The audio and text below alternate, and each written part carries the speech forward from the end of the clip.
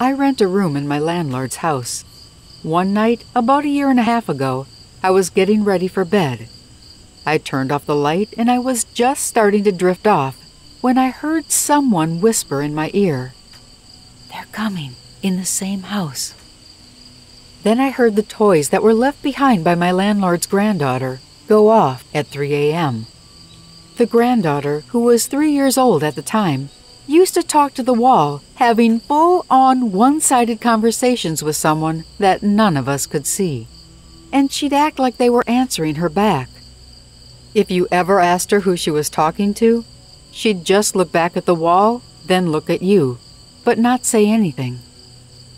I really believe that there are just some people who are more in tune with the other side, and it wouldn't surprise me a bit if spirits go around asking everybody that they can find, "Can you hear me?"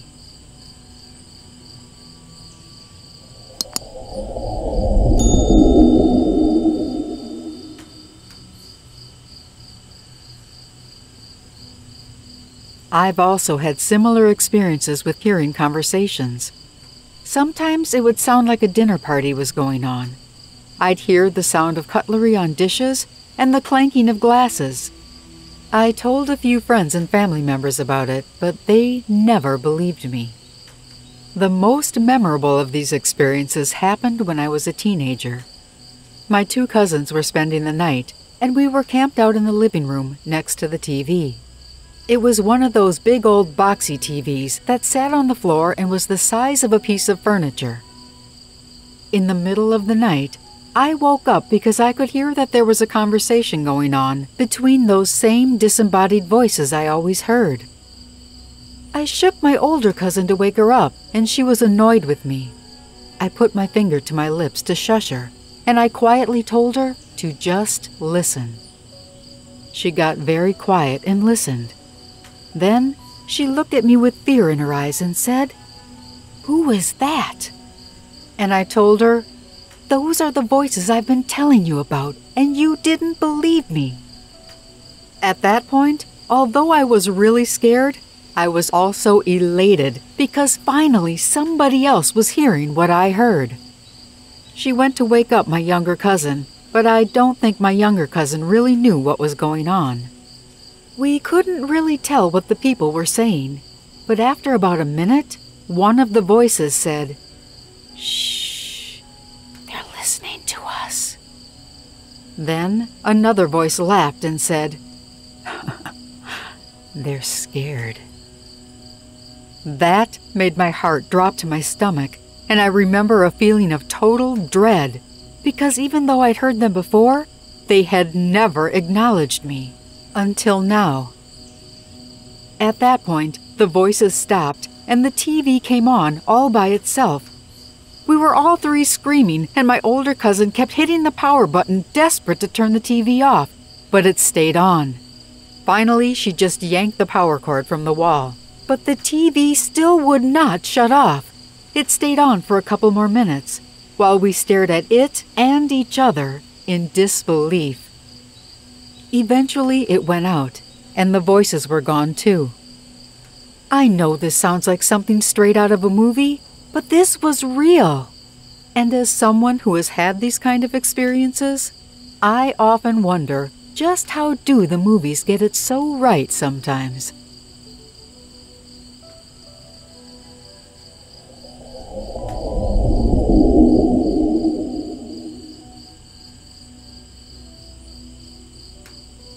I did not believe in ghosts before this happened.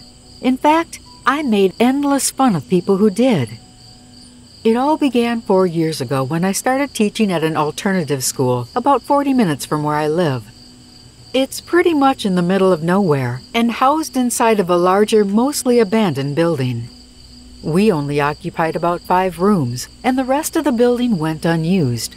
And it's located right next to a very old cemetery. When I first arrived at the school, the principal would make jokes about the ghosts that lived there, but it was mostly along the lines of, "Ooh, don't misbehave, or the ghost is gonna get ya." I thought it was a joke, so I just dismissed it. until one night that I stayed late to paint the classroom door. It was in November and the sun went down early. I was there at 6:30 p.m. and the building was mostly dark, and I thought I was there alone. I was just happily painting away, completely unafraid.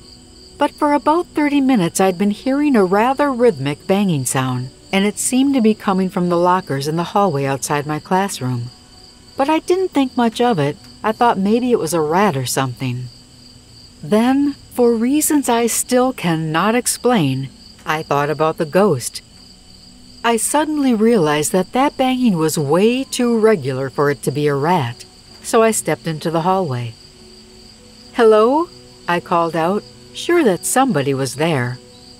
As soon as I said it, though, the noise went from a rhythmic banging to an all-out loud and fast banging for like 30 seconds straight. Freaked me out. But I was sure that there was a rational explanation for it. So I stood there in the quiet of the hallway, listening, trying to hear it again, to prove that it was just a coincidence and not a response to my hello. I stood there for a good 5 minutes and heard nothing. So I called out again. "Is someone there?" And again, as soon as I finished saying that, there came the same loud, hard banging. It was clearly the sound of somebody banging on the lockers, but I saw no one. I was still sure that there had to be some reasonable explanation, so I stood and waited again, continuing to hear nothing. Now at this point I should have just left, but I'm dumb, so I doubled down on the stupid. With my heart pounding, I said, "Are you a ghost?" Again it responded by banging loudly on the lockers. I was terrified, but I saw the opportunity of a lifetime. My whole life I've feared death, but here was my one chance to prove that there is in fact life after death. I figured it was the only chance I'd get, so I said, "Are you a friendly ghost?" Dead silence. But I continued. I asked, "Do you want to hurt me?" And at that moment, I got the craziest, loudest pounding response yet. I screamed, dropped my paint on the floor, and took off running down the hallway towards the exit.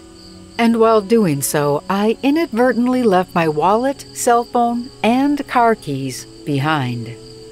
Honestly, I'm not sure what my plan even was. I was just blindly running, trying to get away. And as I ran, the loud banging noise followed me down the hallway, banging on the lockers close behind me. As I made a mad dash for the front door, I noticed that the main office had lights on, and my principal and another teacher were in there talking. I burst through that office door, scared out of my mind, and I nearly gave them both a heart attack. The principal asked me what was wrong. I said, "There's a ghost in here." And he said, yeah, I told you about that when you first started here." And I said, "But I thought you were joking." After calming down and telling him what happened, he walked me back to my classroom to get my stuff. After walking me to the car in the parking lot, the principal got in his own car and drove away. But the moment he left, the banging started again. This time, though, on the AC unit that was located outside the building near my car. I've never driven out of a parking lot so fast in my life. Over the years in that place, I've heard disembodied voices of young children laughing, had heavy boxes fly off shelves, had teachers hear their names called when no one was around, and seen chairs move across the floors by themselves, and plenty of other things. There was even a female ghost seen wearing old-timey clothes, standing out by the dumpsters. I'll never make fun of people who believe in ghosts, ever again.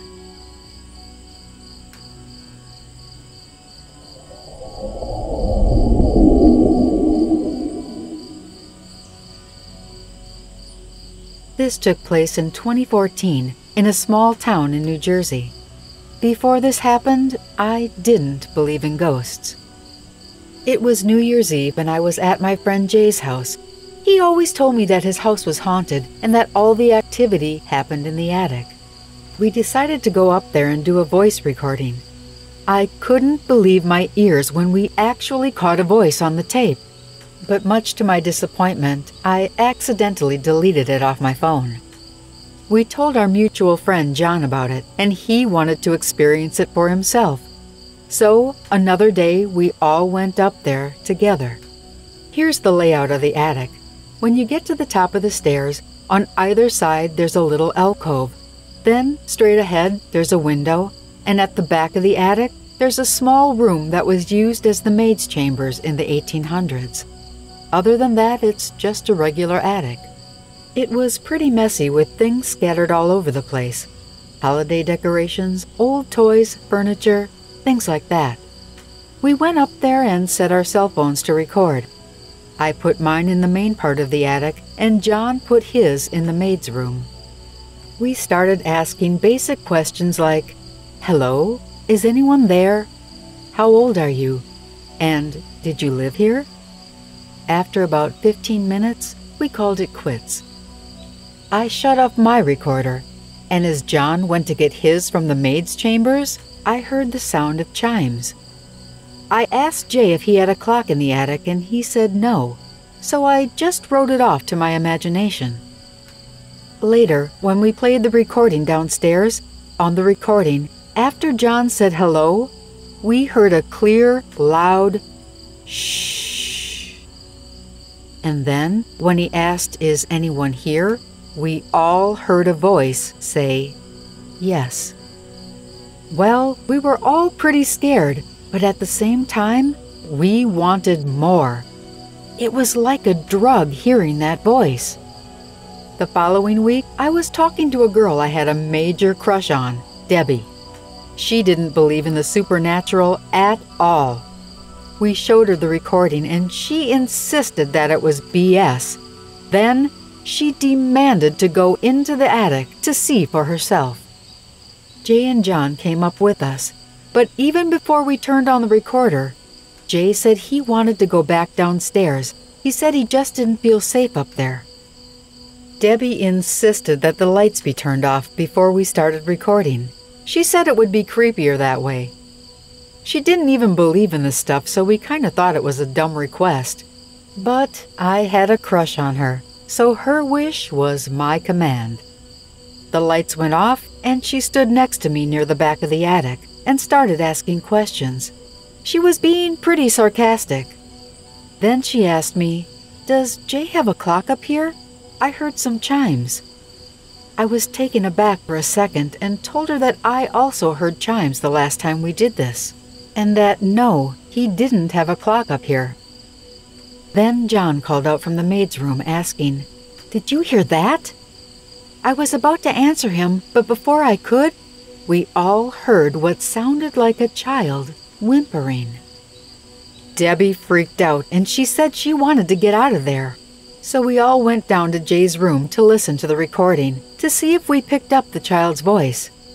But there was nothing on the recording. Well, this upset Debbie because she knew she heard that voice. So again, she wanted to go up to the attic and find out what was going on. We all went back up there, but we didn't hear anything else in the house that night. The next morning, I woke up to 5 missed calls from Jay. I called him back immediately and he answered, which wasn't like him at all. It was 8 o'clock in the morning and Jay never woke up before noon. He told me I had to come to his house right away. Now, Jay has been terrified of that attic for as long as I can remember. He told me that a spirit pushed him down the stairs once when he was a kid, so he'll only go up there if someone's with him. When I arrived at his house, he told me that around 3 a.m. after we left, he kept hearing noises, as if things were being moved around up there. He wanted to go up and check, but he didn't want to go alone, so he asked me to go up with him. As I got to the top of the stairs, I started laughing because everything in the attic was clean and perfectly set up. I thought he was having me on, and I said, "Dude, I thought you didn't like it up here alone, so why did you come and clean it up?" But when I looked into his eyes, I could tell he hadn't done it. He looked around the attic and said, "This wasn't me." I asked him if I could do another recording, and he said that would be fine. I put my phone down, and I asked whatever was living in the attic to throw something or hit me, do something to prove that it was the one that moved the things around. But nothing happened. I kept trying to provoke a response by moving things and walking around the attic, asking questions. Yet we heard nothing. But later, when we listened to the recording downstairs, there was a sound of an old man saying, "Get up." And a bit later on the tape, as I was walking around continuing to try to provoke, we heard a little girl say, "Why are they doing that?" When Jay and I heard that, we were pretty scared. This was a different child's voice from the one we heard the first time. We didn't know what was going on, but we really felt like we needed some answers. So I called John and told him to come by Jay's later that night, and we all went up there and did another recording again. We asked our regular questions, then went downstairs to listen. We heard the chimes again, but no voices this time. The next day, I sent the recording to my friend Pat. After listening to it, he told me to never go up in that attic again. He said the chimes were notes of the devil's triad, music that shows that you're a Satan worshiper. This piqued my interest. After the call from Pat, I went to see Jay. When I got to his house, he was on the porch smoking a cigarette, and he was holding something in his hand. I asked him what it was, and he handed it to me. It was a Bible. Jay had been renovating the basement, and he found it behind a wall. Inside it read, "Presented to Rosanna Edwards on April 9, 1862. He told me to turn to a certain page. I've forgotten which page number, but on that page was a dark handprint. He said, "It looks like dried blood to me." Now there's no way for me to verify that, so I still don't know to this day what it was. But I told him what Pat said about the devil worshipping, and he was scared. I told him that I would go to the county clerk and try to find out a little bit about the house's history. Before I left, though, I asked Jay to put the Bible in the attic to see if we could stir up some activity. Then I called Debbie and we went to the clerk's office together. But as far as telling us anything about why it was haunted, we really didn't find anything. We went back to Jay's that night and met John there. Jay said the house felt heavy all day, and we knew exactly what he meant. The energy of the air shifted as soon as we walked into the house. We were all scared, and none of us really wanted to go up into the attic again.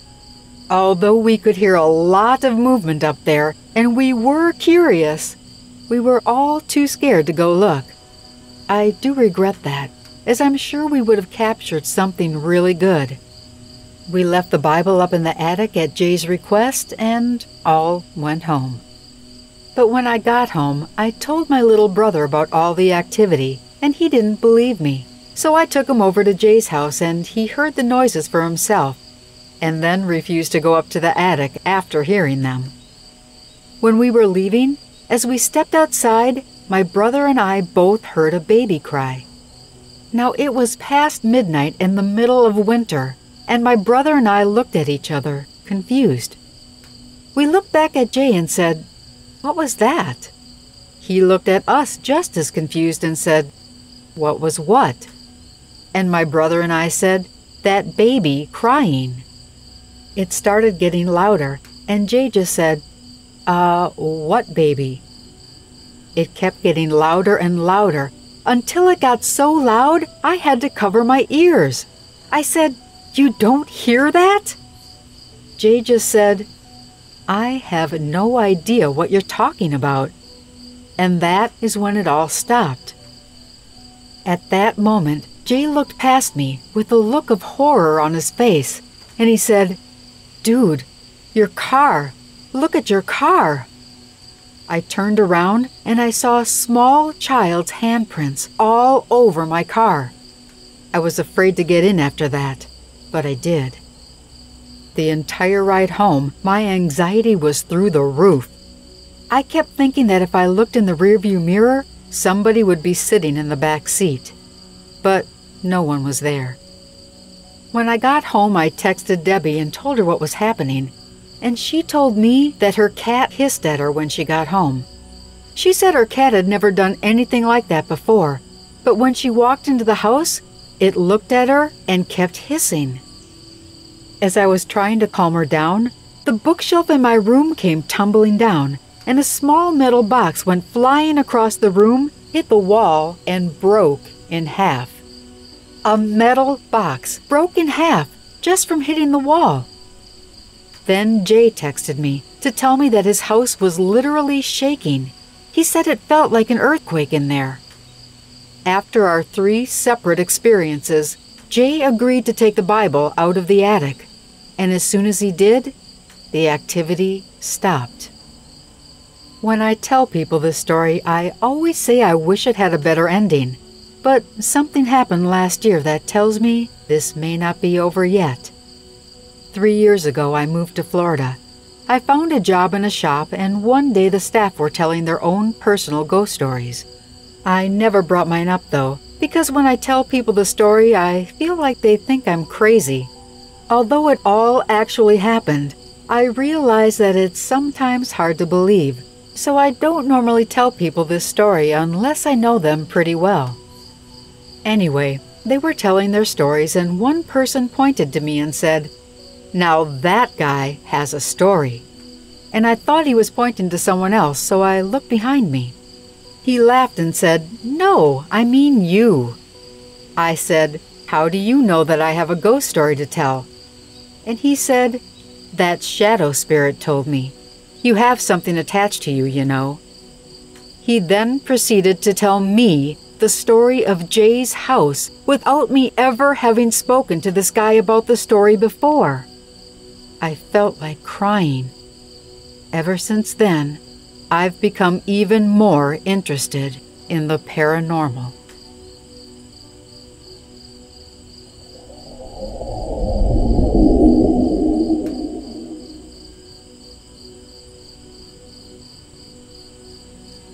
When I was 5 and my sister 7, my parents got a divorce and my mom took us to stay with my grandparents.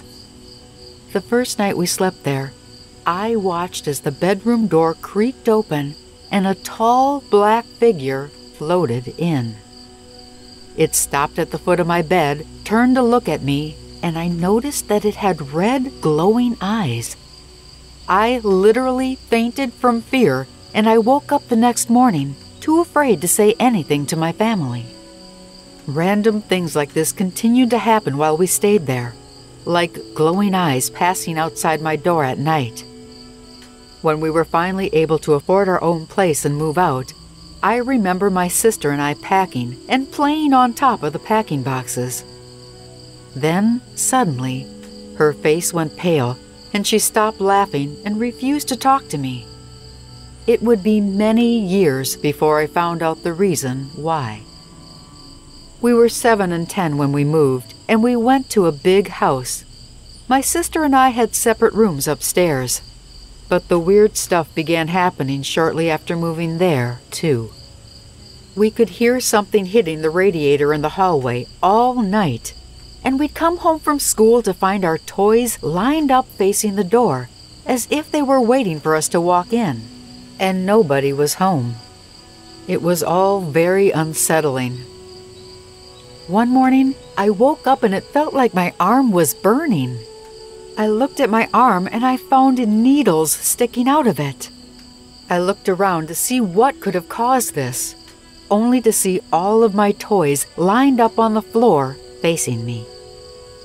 I ran to get my mom and she helped me remove the needles. And while doing so, she told me that she had experiences as well. She told me her room was always cold enough to see her breath, even in the summertime. She went on to mention the stain in the hallway. Since moving in, I remember there was always a 6-foot-tall stain that looked like mold on the hallway wall.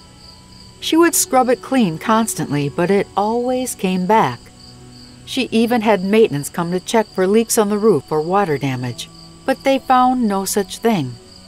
There was no cause for that stain, and it was in the shape of a person. But it was only on the wallpaper. The wood behind the wallpaper was perfectly fine. No moldy stain at all. A few months went by, and I was taking a shower in the upstairs bathroom. I locked the door, but midway through my shower, I heard the doorknob rattling violently. I yelled that I'd be done shortly, but it didn't stop. So I reluctantly got out of the shower to open the door. When I opened it, I saw what looked like a human figure crouched in the hallway. Its face looked like it was sewn together using various color skin grafts. It had red eyes, and its sharp teeth hung out of its mouth, which opened slightly when it saw me. It was the same figure that I had seen at my grandmother's house. The first time I saw it, it was too dark to see much, but this time it was partially illuminated, so I saw the face. I slammed the door and screamed for my sister. She came running, asking me if I was okay, and she walked me back to my room after I calmed down. Shortly before we moved out of that house, it just happened to be the week before Halloween. I came home just at dark and parked my bike along the fence by the driveway. Our backyard was all muddy and totally enclosed by a fence. I left my bike near my stepdad's truck and was about to head inside when I heard a metallic bang coming from the truck. It was too dark to see anything, but I walked towards the truck to see if maybe it was my stepdad playing a prank. As I stepped towards the truck, I felt breath on my face and I heard a male voice whisper, "Come here, come here. I won't hurt you." I screamed and I ran up the stairs to the porch. I put my back to the door and turned to see where the voice came from. Instead, all I heard were footsteps quickly advancing towards me, and I felt the breath on my face again as it whispered a little louder this time, "Come here, come here." I ran inside, slamming and locking the door behind me. I made so much noise that my sister came down from upstairs to see me panting and pale, standing in the living room.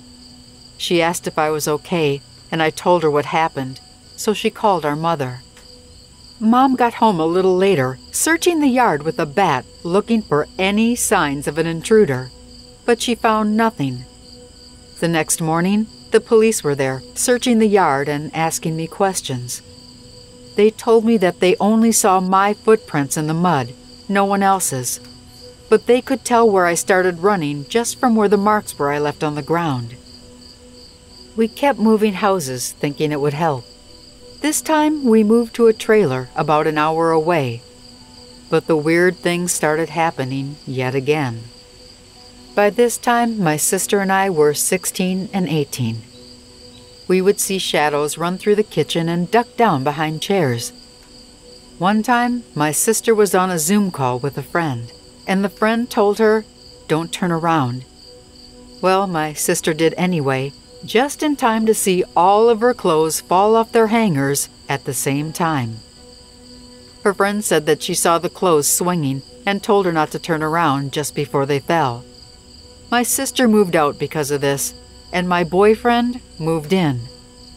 But just before she left, we talked in the kitchen about all the weird stuff that had been happening to us. It was then that I told her for the first time about the red eyes that I saw at our grandparents' house, and she turned pale. She then told me what happened the day we moved out of our grandparents' house.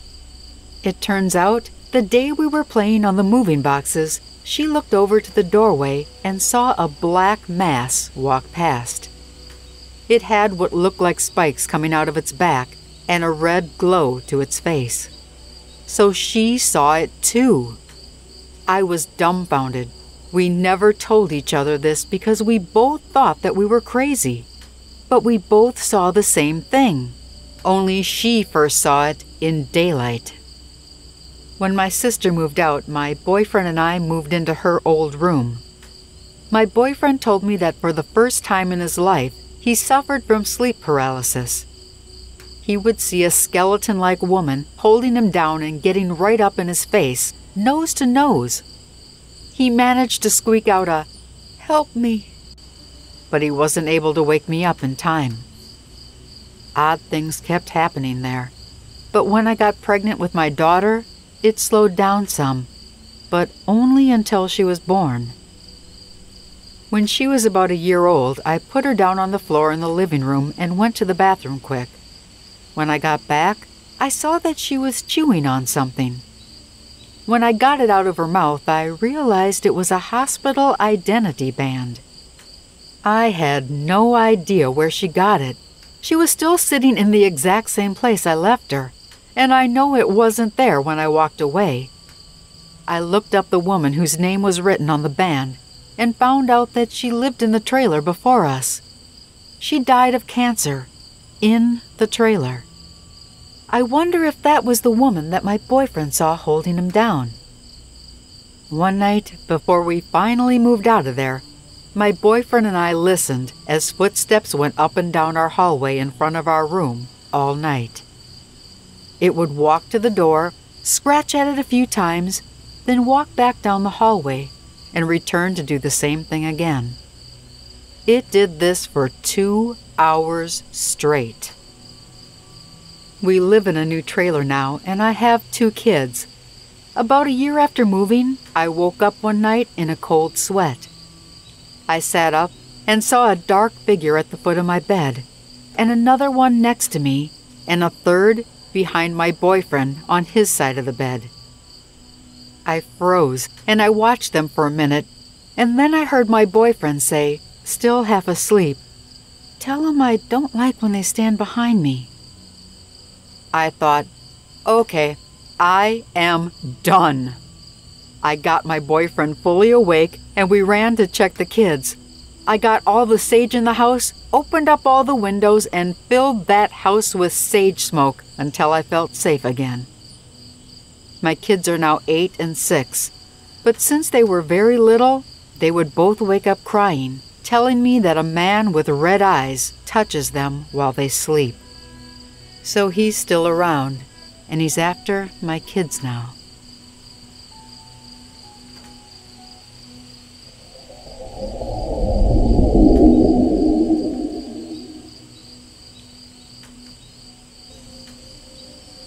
When I was 5 years old, my parents and I lived with my grandfather in Iowa.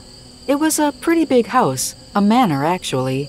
It had been in the family for a long time and was located on the outskirts of town near a forest. One day I was walking around the house just following my mom when I heard laughter coming from the basement.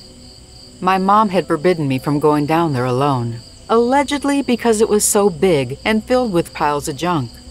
So I waited for my mom to leave the room and I sneaked down there. I looked around for the source of the laughter and I saw a little girl. She was black, around 7 years old, and dressed in really dirty, old-looking clothes. Not just old as in tattered, but old as in from another era. The moment we locked eyes, she ran off, scared. I searched for her, but I couldn't find her. As I was about to leave, a ball came rolling out of the darkness towards me. Well, that freaked me out and I ran back upstairs. But a couple of days later, I went down again, and I took some toys with me. In my 5-year-old mind, I thought, if there's a little girl in my basement, she must be bored and lonely, so I wanted to share my toys. I put them on the floor where I had last seen her, and when I went back a few days later, the toys had been moved. I called out, "Hello? I'm glad you like the toys. You can come out. I won't hurt you." About 30 seconds later, she walked out from behind a mountain of furniture and boxes. I asked her her name, but she said she didn't have one. I then asked her why she was in the basement and didn't come upstairs. She said her parents didn't want her to because they were afraid of the people who lived upstairs.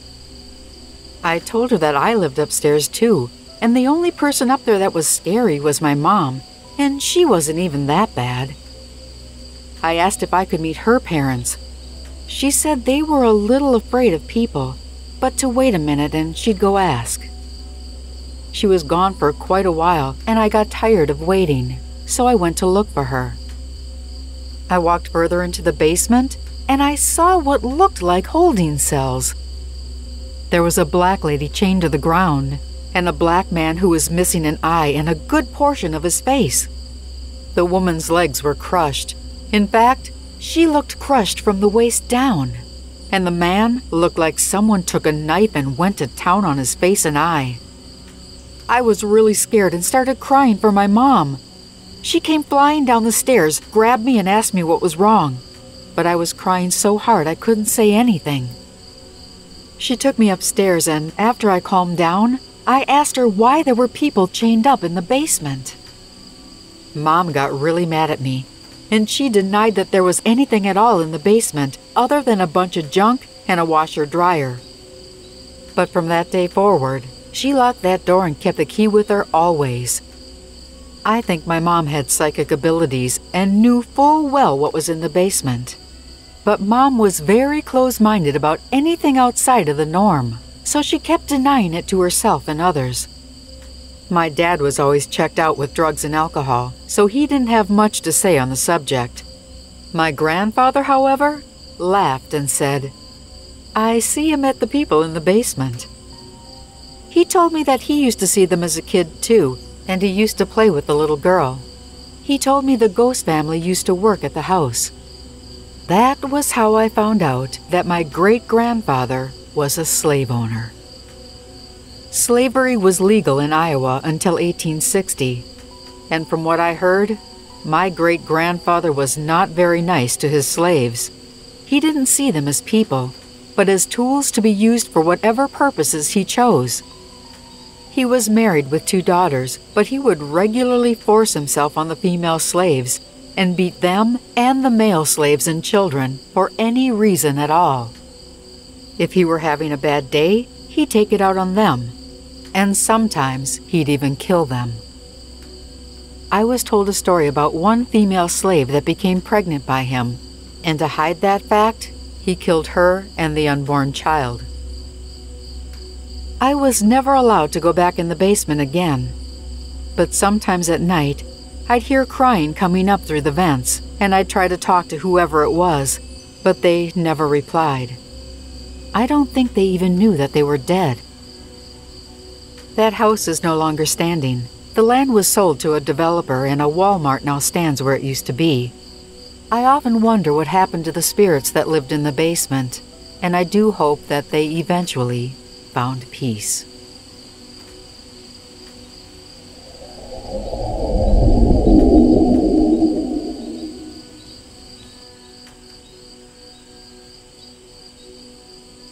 I was in the Navy as an avionics technician. Back in 2011, I was stationed in Afghanistan. Our patrol base was built along a wide canal, and there was a village just a few hundred meters away. One day my squad and I had to take a census of the village and gather whatever information we could about the locals there. There weren't many people, just a small marketplace and about 5 or 6 families. There were also a lot of empty buildings. All of the families were quite young, too. Some didn't have any children yet, which for Afghanistan is pretty weird. There was one guy that stood out above the rest, an old man named Bashar. He was the only person in his village older than 30. We started talking to him, and he told us the story of his village and of another census that was taken there years ago. And what a story it was. Back during the Soviet-Afghan War, he lived there with his wife and 3 children. There were also many other families there at that time as well, and they all belonged to the same tribe. Bashar had been lucky enough to attend school in a nearby town, and he spoke English, Russian, Farsi, and a few other languages. This would ultimately be his saving grace. One day, a group of Soviet soldiers showed up and asked who in the village could speak Russian. Bashar was the only one who could, so he stepped forward. After they confirmed that he could indeed both speak and read in their language, the Soviets swept through the entire village and killed every single person there except him. Men, women, children, the elderly, every last person was slaughtered with the exception of Bashar. They even killed his wife and children while he watched. They then forced him to go through the entire village and identify every one of the bodies. They had him write down their names and turn the master list over to the Soviet platoon commander. That's how they did their census. Once they had the list of names, they left and never returned to the village ever again. So there was no reason for them to do what they had done aside from hatred and spite. After that, Bashar became a soldier himself, intent on avenging the lives of his people. But before he could set out to exact his revenge, Bashar had to bury every single body that the Soviets had slaughtered.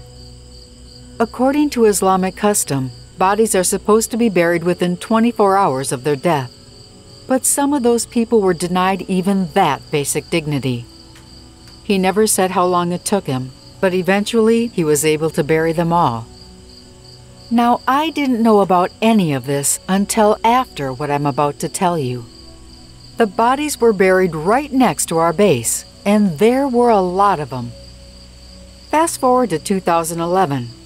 I was outside on night duty by myself at the base, when out of nowhere I started hearing immense amounts of gunfire coming from the direction of the village. At first I thought there was a wedding going on. If you've ever been to an Afghan wedding, then you'll know what I mean. It was far too late for it to be the Taliban, since they don't like to be out at night, and definitely don't want to be that close to a military base. So I radioed over to the other post to see if they knew what was going on. But they had no clue what I was even talking about. The Marine on duty was a guy I knew very well, and he was a very serious man. He wouldn't be joking around with me.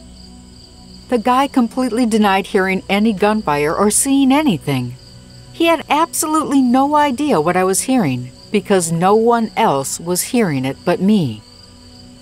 Then the screaming started. I'll never forget that sound as long as I live. It was a wailing like I'd never heard before, and it wasn't just one person. It sounded like there were dozens and dozens of people screaming. Agonizing, blood-curdling yells were punctuated by a crescendo of gunfire. This went on for several long minutes, and then the gunfire died down, and I could hear moaning and what clearly sounded like children crying. After that, it was dead silent. No noise was heard for the next 2 hours until my relief came. I left my post bewildered, and I tried to pass it off as delusions caused by lack of sleep. The next morning I woke up and I went to find the Marine who had relieved me. I asked him how it went the night before, and he replied that he didn't want to talk about it. I pried a little more because his reply piqued my interest. He then proceeded to relay to me the exact same thing that happened to me. Everything was the same. He was visibly shaken when I told him that I had heard those things too. We started asking around, and we found that no fewer than 4 other Marines had experienced the exact same thing, but only on night watch and only at that particular post. I never believed in the paranormal, but that day I gave it more credence than I ever did before. I still can't explain what happened or why. I only know what I heard, and that I wasn't the only one it happened to. Everyone who ever stood watch at that post swore that the place was haunted.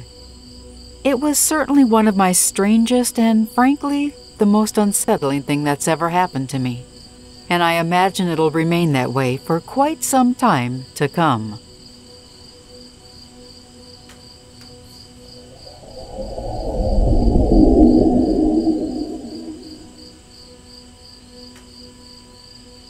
My name is Brett, and I grew up in Akron, Ohio, and currently live in Georgia. As a kid, our homes were plagued with terror. My older brother, Joe, and I saw and heard things which lead me to believe that true evil does exist. A child is truly innocent, and if there are forces out there that malevolent in the world that they'd terrorize children, surely they must be the embodiment of evil. In 1985, we lived in a house that frightens me to this very day. Things that took place within those walls terrorized our family the entire time we lived there. One such event we called the Black Cassandra, because as kids we didn't know to call it a shadow figure. My mother's name was Cassandra, and it had her basic shape, so we named it after her. My older brother Joe Jr. was 7 at the time, and I was 5. One night, my mom was babysitting our cousins, and they were sharing the bedroom with Joe and me.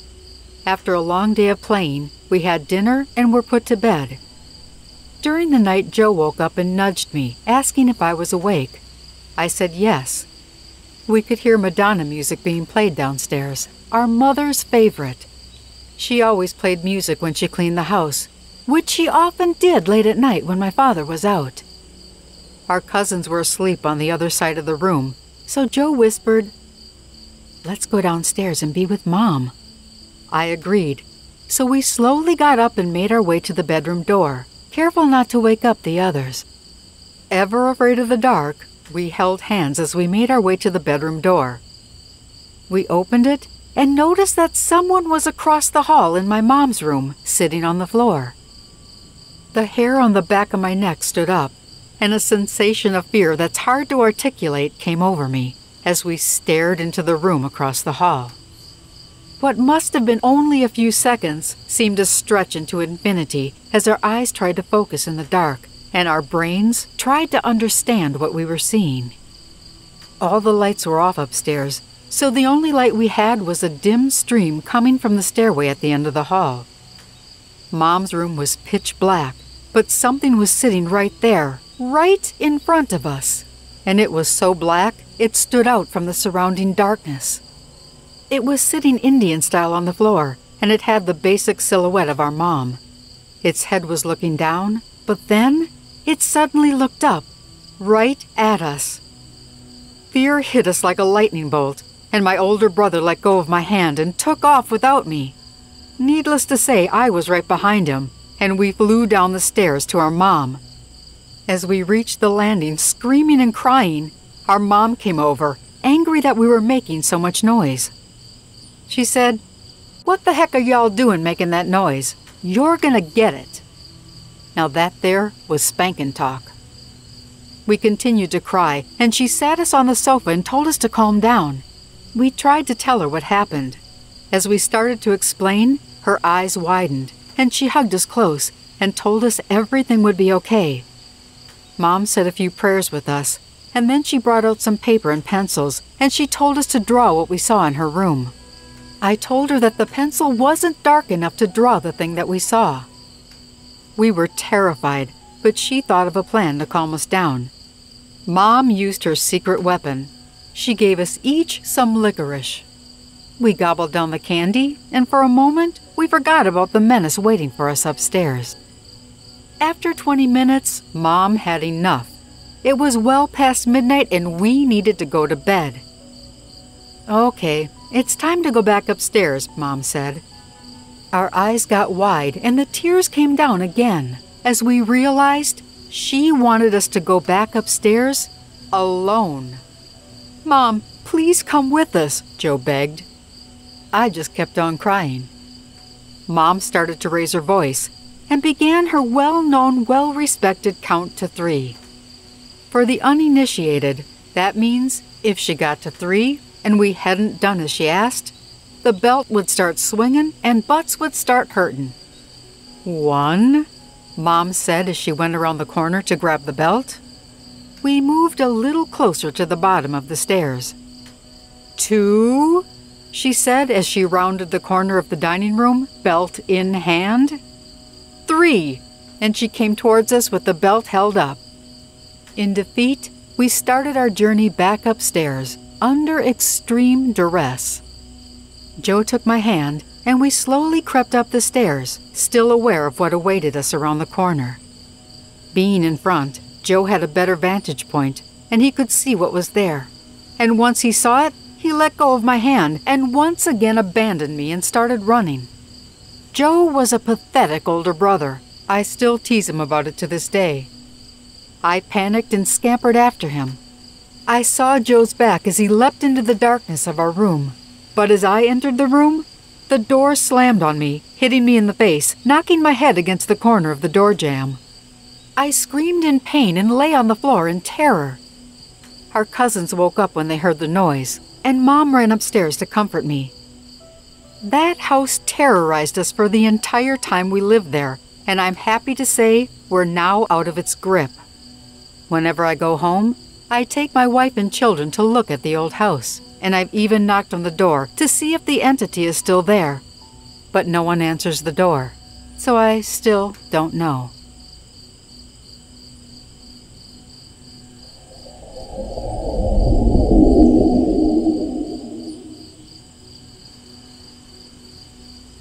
Between the ages of 9 and 14, I lived in a haunted home with my brother and father.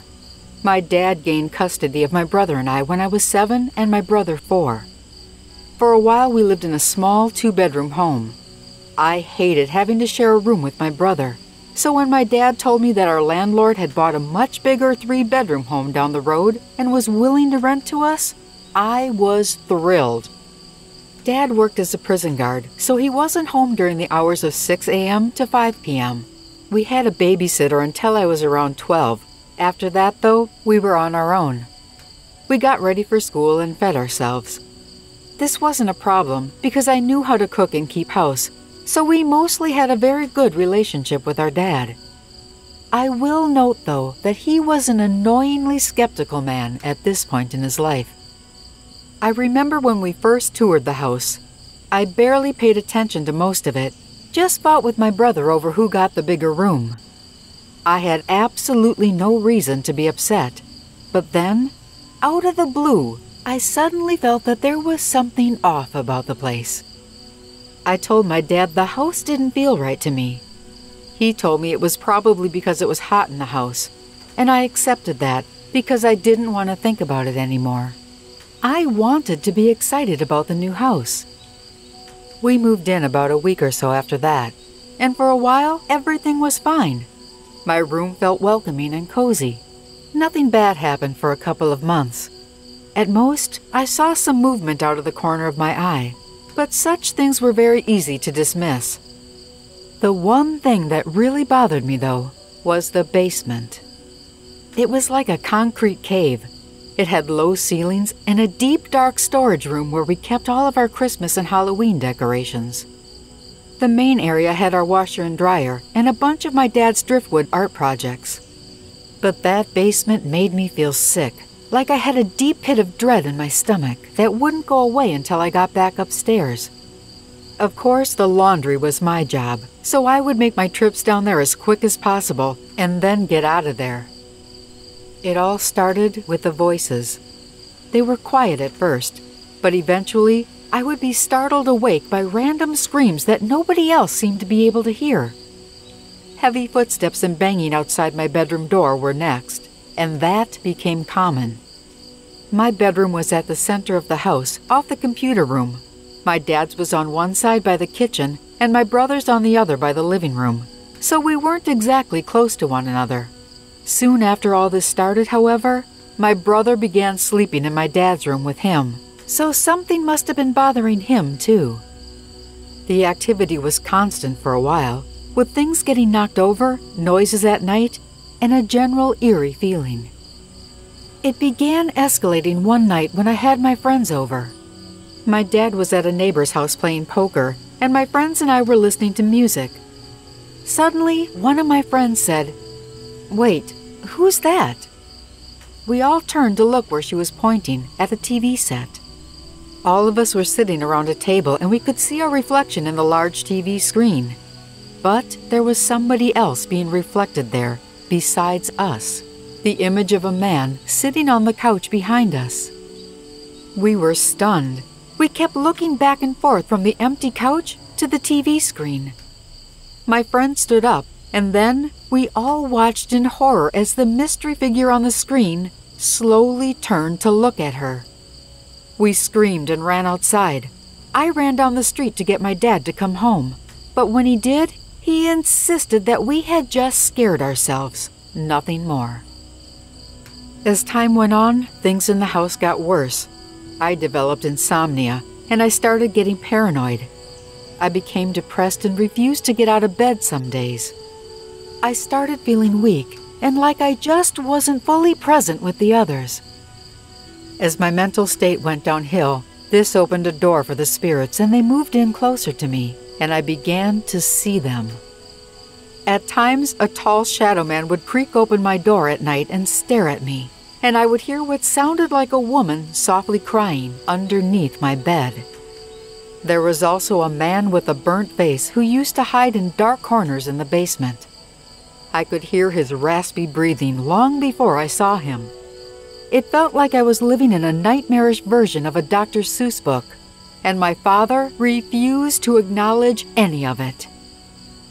One day, I was walking through the computer room, and I felt like I ran into somebody's open hand. The fingers wrapped around my neck and began to squeeze.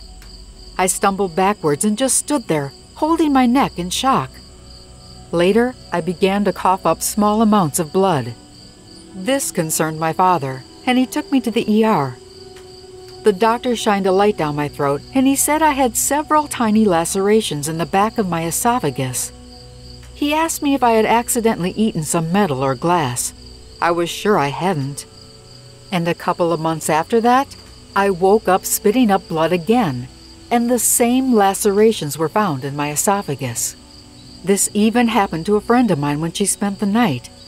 To this day, I still can't find a rational explanation to explain these injuries.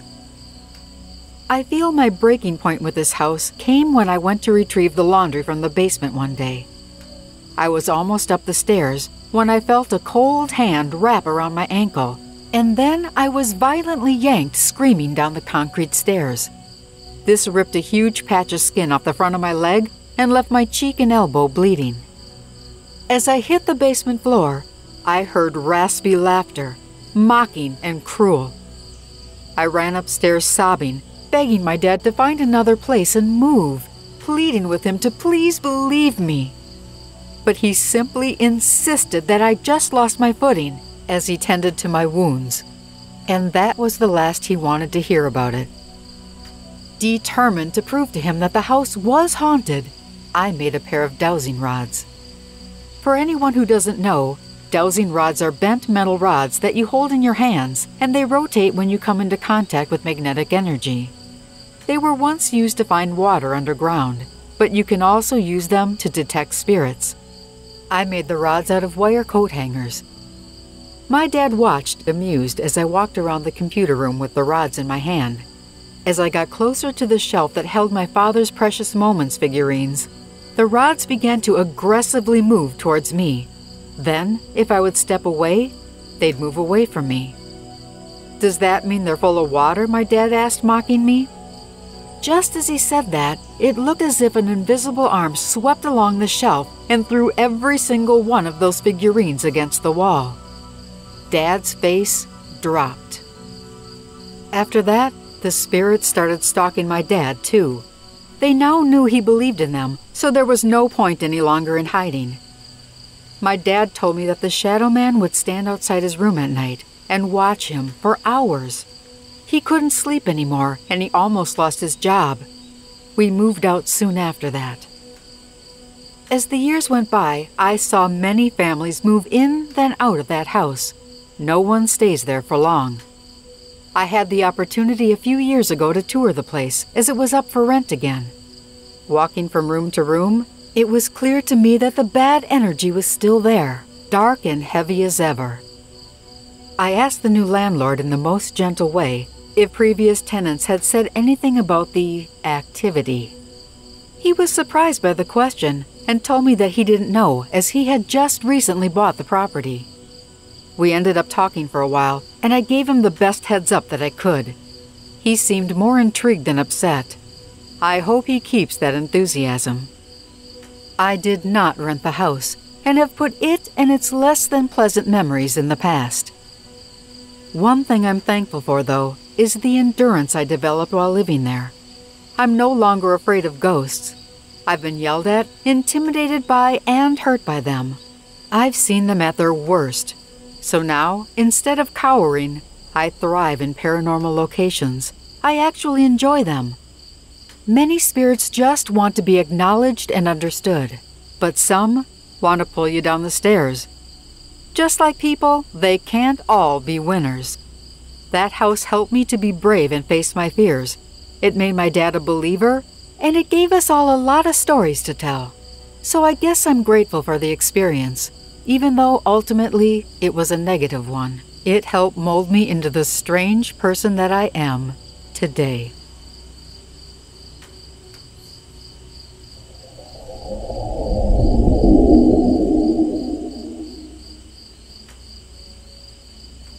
In front of my grandmother's house is a long meadow.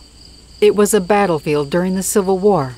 So yeah, super haunted. A third of the meadow has been turned into a baseball field, so the grass is super short. But the other 2/3 has wild hay growing, and it's long. There's something about that field. I always get the feeling that there's someone right behind me, watching me, and following me every step of the way. One day, my friend Lizzie, her 4-year-old brother Jack, and my 2-year-old sister Molly were at my grandma's house. It was about 2 in the afternoon, and we all went out for a walk. Heading back home, we had just gotten to the edge of the baseball field, and the little kids were tired. So we decided to carry them piggyback the rest of the way. Jack got on my back, and my sister Molly got on Lizzie's back, and we set off across the big field. We were walking along a path that goes straight down the middle of the open field. While walking, Jack and I were a lot further ahead, so we stopped to let the other 2 catch up to us. We were talking about birds or flowers, something like that, when all of a sudden, Jack tightened his grip on me. Now, I'm not talking that he was giving me a hug. I'm saying he had a vice-like grip around me, digging his fingers into my shoulders and pointing to a tree. "Ghost," he whispered in my ear. "What, buddy?" I said, not fully understanding him. "There's a yellow ghost and a black snake behind it." He whispered so quietly I could barely hear him. Just then, Molly and Lizzie caught up with us.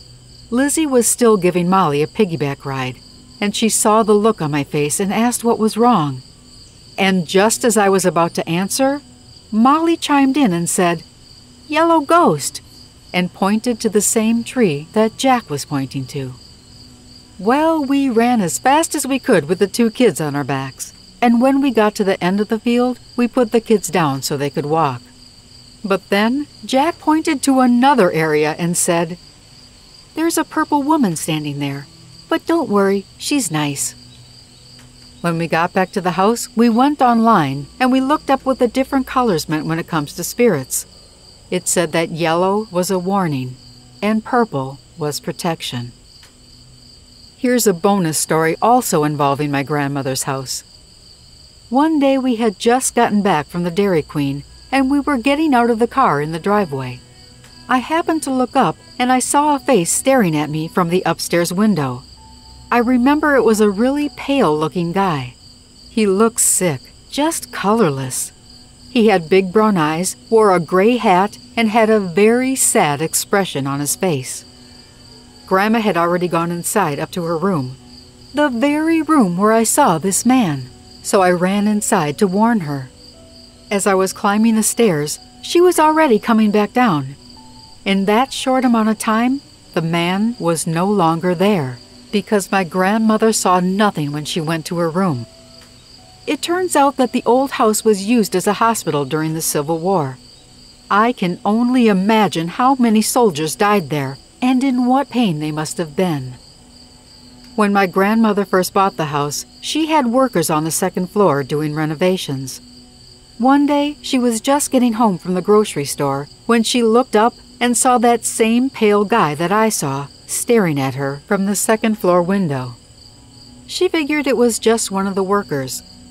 But later, when they were leaving for the day, she asked them, "Is that everyone?" They said yes. She then asked if they had a pale-looking guy with brown eyes and a gray hat working with them. They said they didn't have anyone like that on their team, nor had they seen anyone like that there that day. I guess this guy is still hanging around, even today.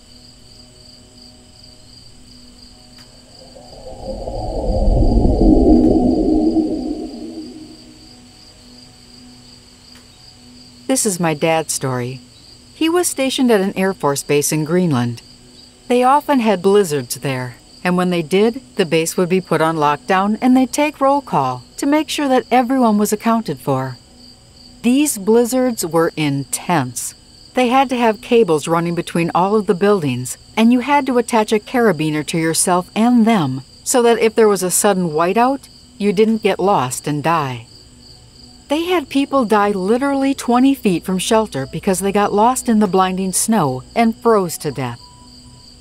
Dad said there was about a 5-month period where every time they went on lockdown, they'd hear horrendous screaming outside.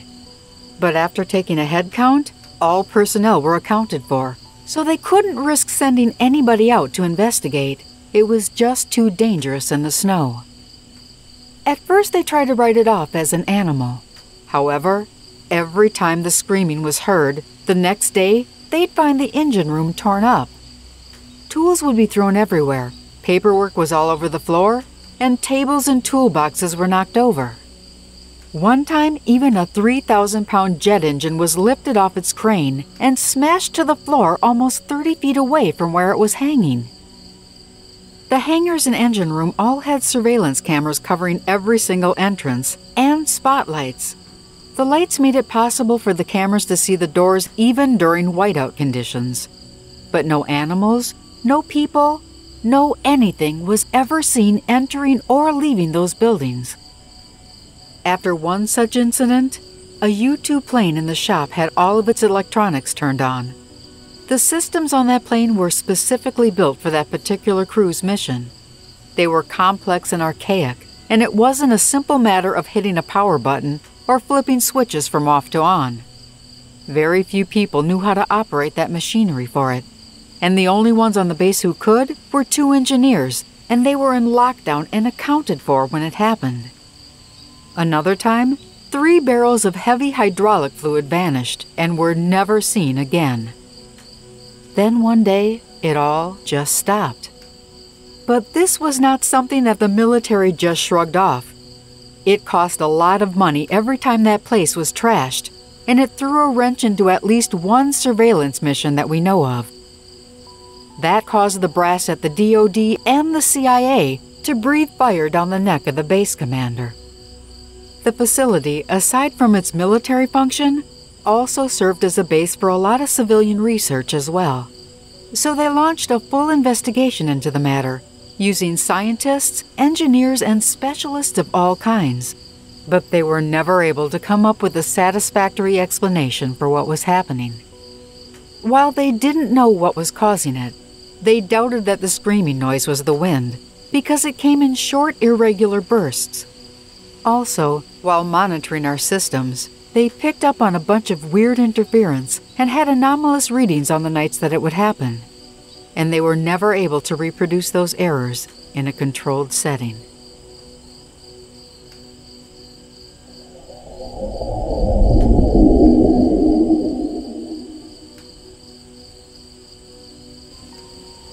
This is the most terrifying thing that I've ever experienced. Back when I was 8 or 9, my brother and I used to sleep over at my grandma's a lot. My brother hogged the back bedroom for himself, even though it was supposed to be for the both of us. I think he kicked me out because that was the bedroom that had the video games. So this left me to sleep on the couch in the living room. I was afraid of every single room in that house, and I refused to be there alone, especially if I were in the back of the house where they didn't have many lights. So just imagine how well I fared in a dark living room at night, all alone. Spoiler alert, not well. Even though I wasn't supposed to, I would stay up every night watching TV, often into the early morning hours, just so I could have the light and the sound coming from the TV to calm my nerves. Now, Grandma's house had a resident ghost. She told me many times that it was very friendly, but it sure scared the crap out of me a few times. One particular time, though, will stick with me forever. The night started off like any other. My brother locked himself in the back bedroom to play video games, and Grandma was tucked in bed, so that left me alone in the dark living room. I waited for Grandma to fall asleep before turning the TV on, and I kept the volume very low so I could barely hear it. I didn't want Grandma waking up and punishing me.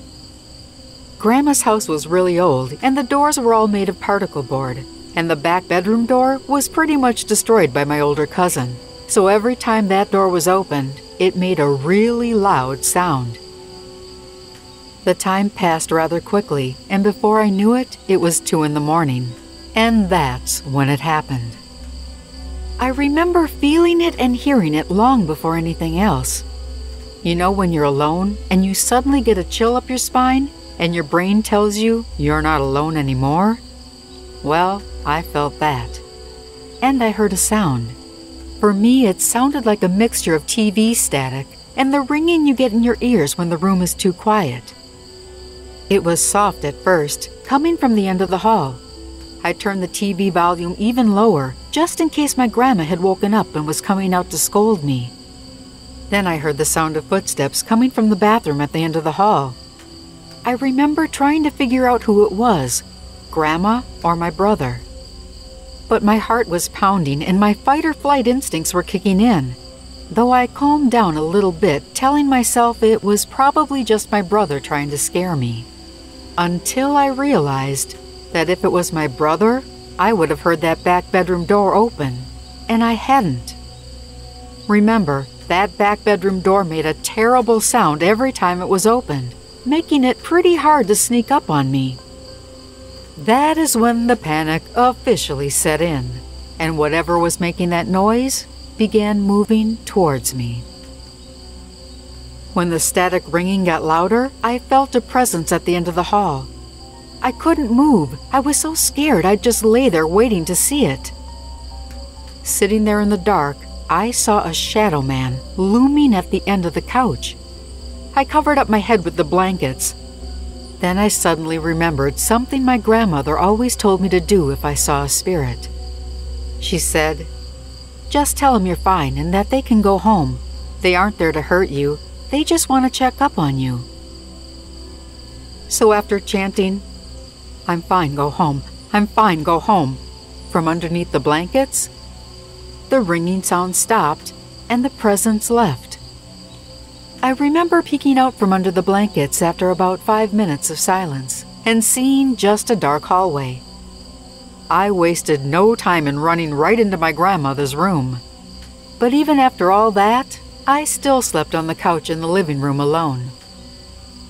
This wasn't my first nor was it my last paranormal experience, but it was certainly the one I'll remember for the rest of my life. It was really creepy, but I'm sure whoever it was really was just checking up on me. So I guess what I want to say here last is if you ever encounter one like me, a nice spirit, just tell it that you're fine and they can go home. It's probably checking up on you to see if you're okay, even if it is spooky as hell.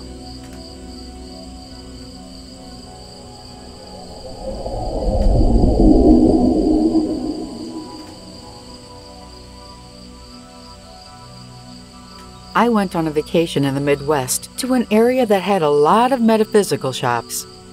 I told my husband that I'd always wanted to see a psychic, so I made an appointment and went to one. She began by describing my children and their personalities as if she knew them personally. She knew their strengths and weaknesses, and she got everything right. So I asked her next to please contact my grandmother who had died 8 years earlier. The psychic was sitting there with her eyes closed and began to laugh and make an odd face. She apologized and said that she was really trying to connect with my grandmother, but that something else kept getting into the way of her vision. Then she asked me, "Do you have a lot of dogs on the other side?" I don't mean one dog, I mean a lot of dogs. There's a bunch of them here, and there's more coming. And there's one, a special one. The light from this dog is so bright it's almost blinding. It's impossible not to pay attention to him. She continued speaking with her eyes still closed. This dog is your spirit guide, and he's still with you. He loves you and is protecting you from the other side. And there are just so many other dogs that keep appearing. I'm sorry, but I can't focus on anything else but them right now. but I am trying to get to your grandmother." She then opened her eyes and saw me sitting there with tears running down my face. I was crying so hard I couldn't breathe. I finally pulled myself together and told her, "Yeah, there were a lot of dogs in my life. My passion has always been animal rescue, ever since I was a child. I fostered and saved literally hundreds of dogs from horrible situations. Just prior to my visit, I had lost 3 dogs that were very special to me. One of them I'd raised from an abandoned puppy and loved him his whole life till he died, and I think he was the spirit guide." When I told her this, she said, "That makes a lot more sense now. I've never had a reading take a turn like this, but I'm here to tell you, you are protected by them, and that you're definitely doing what you're meant to do in life. These dogs are your biggest fans, and they act as your guides, and they want you to know that they're still with you and always will be." I left the place, went back to my hotel, and I cried for an hour. That reading was the best part of my trip.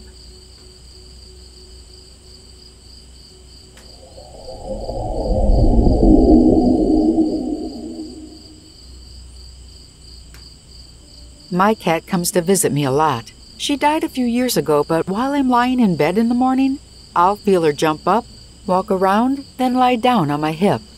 It's how she used to wake me up for school every day. I used to think I was just dreaming, but it's also happened when I'm awake, so I have no explanation for it. Her death wasn't a surprise as she was old. I'd had her since I was 2, and she was the only one from her litter still alive. She always seemed way too smart for a cat and would show up just when you needed her, as if she sensed that you were in need of comfort. She also had a very weird ritual of building an altar out of rocks in the woods, and she'd leave a portion of her prey in the middle of it. It was a little ring of rocks placed in a circle, and I never saw her do it, but if we even moved a pebble of it, it would just get rebuilt in the same spot every time. When she'd kill something, she'd leave a little piece of it in the circle, almost like an offering. We found things like half a snake, half a frog, a mouse head, bird feathers, and what we think was the tail of a rabbit. It was creepy according to my mom, but I always thought it was cool. I'm not entirely sure why she did this. I haven't been able to come up with a logical explanation for it. Nothing and no one else ever touched that circle except us and her, and we only touched it to tear it down, but she'd rebuild. No other animals went near it, even though we were living in a rural part of Kentucky, and there were plenty of other animals around. I had friends tell me that my cat creeped them out because she would look at them like she was a human. So that spawned theories that she was more than a cat. The theories included that she was a reincarnation of a human, or a shapeshifter, or what some people call a familiar, a cat that consorts with witches. I don't know how or why she was the way she was, but she lived almost 10 years longer than any of her cat siblings, and she could unlock and open doors. Even when we switched door locks, she could still do it.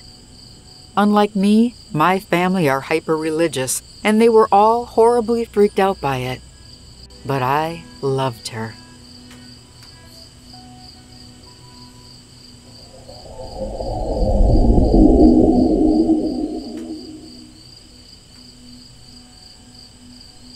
This happened 8 years ago. My husband and I were in bed one night watching TV. Out of the corner of my eye, I saw a child in the doorway of our bedroom. Thinking it was our only child at the time, 2-year-old Connor, I whispered to my husband, "Hey, I think Connor's gonna try to scare us." We watched in silence, soon realizing that this was not our son.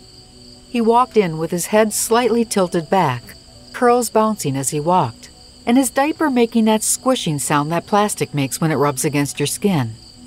He walked to the foot of our bed, then crouched down out of our line of sight, and when we got up to look, he was gone.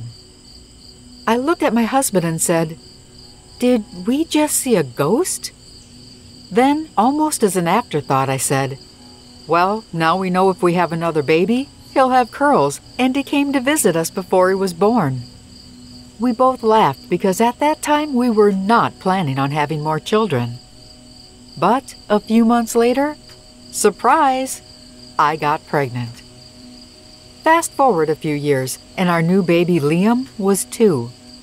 He walked into the room one night, head slightly tilted back, curls bouncing as he walked, and his diaper making that same squishy noise that plastic does when it rubs against your skin. It hit me like a bucket of ice water in my face. Holy crap, this is the baby that came to visit us 3 years ago. There is absolutely no doubt in my mind. On top of that, whenever Liam stays overnight somewhere else, like at my parents' house, he comes to visit me in my sleep, like in my dreams or astral projection. I'm not sure what it is. For example, one time he came to me and just smiled while I was taking a nap. He was wearing a little red shirt and his hair was short, but when he left home the day before to spend the night at my parents', he had long hair. The next day when I went to pick them up, lo and behold, Liam's hair was freshly cut, and he was wearing that same little red shirt from my dreams. Mom had taken him for a haircut without telling me, so I asked her, was he wearing that same little red shirt yesterday? She said that yes, he had, but he insisted on wearing it again today. I walked over to him and asked, "Did you come to see Mama yesterday in her dreams?" He looked up at me, his big blue eyes all serious, and he just nodded yes. He was 4 years old at the time. So that's my story, one of many. I guess our son is an astral traveler who even came to visit us before he was born. For me, utterly fascinating.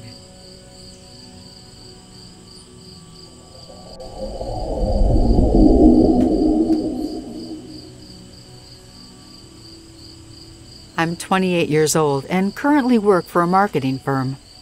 I live alone in a small studio apartment that faces an old Islamic cemetery. During the COVID-19 lockdown, I visited that cemetery often, out of boredom, to feed the birds and just be outside. But since things have opened up again, I stopped going. But something seems to have taken offense to my staying away. Once I stopped going, I started hearing scratching sounds at night, like something scratching inside the walls with its nails. At first I thought it was my neighbor, but I spoke to him and he said he's been hearing it too, and he thought I was doing it. We're both spooked because we both live alone. Also, my things disappear, like headphones, stationery, books, and other small items. I always find them either under the bed or in the bathtub after a few days' time. And the doorbell always rings at night, every night. I went to our building's security office and asked them to check the footage to see who was ringing my doorbell every night, but no one was on camera. And last night, I was awoken to loud banging on my apartment door. There's a very small gap between the door and the floor, and if someone is standing outside, you can always see their shadow. And I did see a shadow, but when I opened the door, there was no one there. I again called the building security to have them check the footage, and no one was seen banging on my door. They're beginning to think I'm imagining this because I make so many complaints. I've discussed this whole situation with my neighbor, who has since become a friend, and we're both thinking about getting help from the local church. Update. Since my last post, the activity and the strange occurrences have gotten worse. My neighbor left his apartment and moved to another city as he started to fear for his life. He told me he saw a dark figure that resembled a young boy in the corner of his apartment. It only appeared for a few minutes, then disappeared in front of him. Since he moved out, the scratching in the walls has grown louder, and I can also hear scratching underneath my bed at night, too. It got so bad that I moved the mattress off the bed frame directly onto the floor so that nothing can be under my bed. I've been trying to ignore it as best I can. I borrowed a copy of the Quran from a colleague at work, and I keep it at home. He lent me a few Islamic paintings to hang on the wall as well. And he recorded himself reading some of the verses from the Quran and he told me to play them whenever I heard the noises, but nothing has helped. I've started going to sleep earlier, and I bought noise-canceling earphones to block out the scratching noises. I also disabled the doorbell so that it won't ring at midnight, and I keep the lights on all the time. Yet, one night as I was sleeping on the floor, I felt something touching my feet. I woke up to hear crying coming from the bathroom. I didn't move. I just sat there on the mattress, contemplating if this was a dream or not, when suddenly the bathroom door opened wide all on its own. I just shut my eyes. The crying continued for about 15 minutes, and by then I had realized that I was indeed awake. When the crying stopped, a very bad smell enveloped me. I didn't move at all. I didn't even make a sound. And then the same thing that was touching my feet was now touching my back. I started trembling out of fear, but I still kept my eyes closed and didn't make a sound. It continued touching my back for about a minute or two more, and then it moved away. I stayed in that same position for about 10 minutes more before I dared open my eyes. I went to check the front door, and it was still locked from the inside, but the bathroom door was still wide open. I was so scared, I left my apartment and sat in the lobby until dawn. I was trying to gather enough courage to go back upstairs, but then I had another thought. I thought I would go to the cemetery and yell at whatever it was that was haunting me to leave me alone. So I did just that. I went to the same place in the cemetery where I used to sit, and I yelled as loud as I could. It felt nonsensical, but I literally yelled and cried and shouted to leave me in peace. Still angry, I came back to my apartment and did the same thing. I yelled loudly to leave me alone, and I told it that I was no longer afraid of it anymore. I then moved my mattress back from the floor onto the bed frame, and I fell asleep the whole day. After that, nothing strange has happened. No scratching, no missing items, no loud bangings on the door, no crying. Whatever the entity was, I don't think it wanted to hurt me, because once it found out that I was angry, it stopped. Everything has been normal ever since.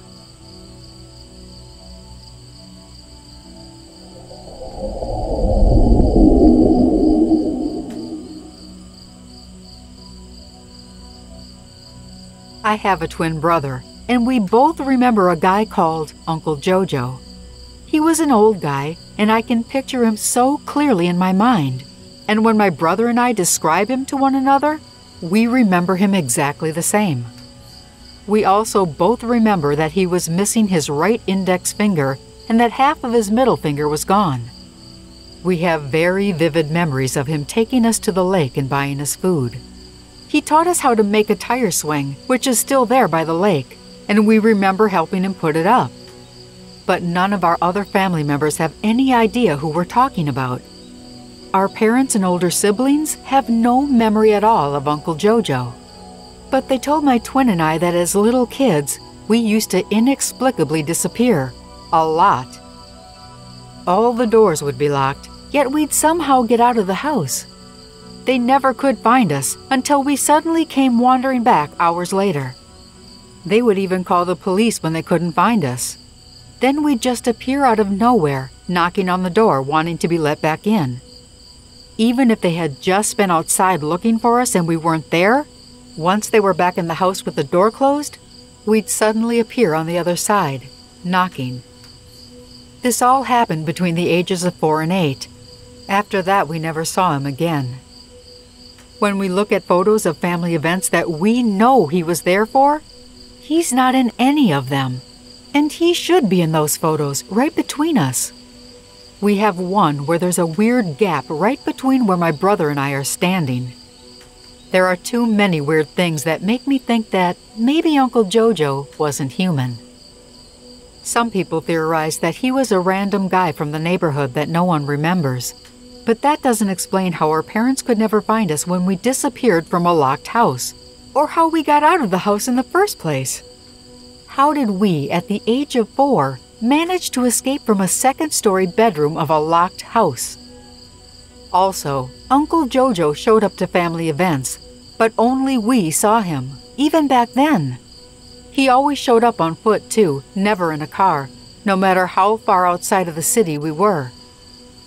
During that time, our parents were fighting a lot, and our older brother had severe behavioral problems, so there was a lot of chaos in the house. My twin and I were considered the good kids of the family, so we were mostly left to our own devices. We spent a lot of time alone in that upstairs bedroom. Uncle Jojo was a really calming influence on us, though. He made us feel safe. But if we mentioned him to our parents, they brushed it off like we were making it all up. But he was real. My brother and I are now 14 years old, but we still remember Uncle Jojo very well. At the age of 9, our mom had us each write down a description of him, and they were almost identical. But the description didn't match anybody that our family knew. The last time we ever saw him was in December of 2014. He took us to the lake, and when we came back, my brother and I got really sick and almost had to be hospitalized. Mom said again we just randomly reappeared, soaking wet and knocking on the door to be let in. But she didn't question it because she was so happy just to have us back home. We also asked our parents and neighbors about the tire swing down by the lake. Nobody knows who put it up. They all say it just appeared there one day. And it's a really good quality swing, too. The person who put it up had to have known what they were doing. And my brother and I both remember helping Uncle Jojo put it up. We were like 6 years old, though, so we couldn't have helped him too much. But we clearly remember helping him. We both really miss him a lot. The other day, my brother was looking out the window and he said, "Do you think if we jumped out and walked down to the lake, Uncle Jojo would be there?" I don't think we've ever really moved on. We keep hoping he'll show up again.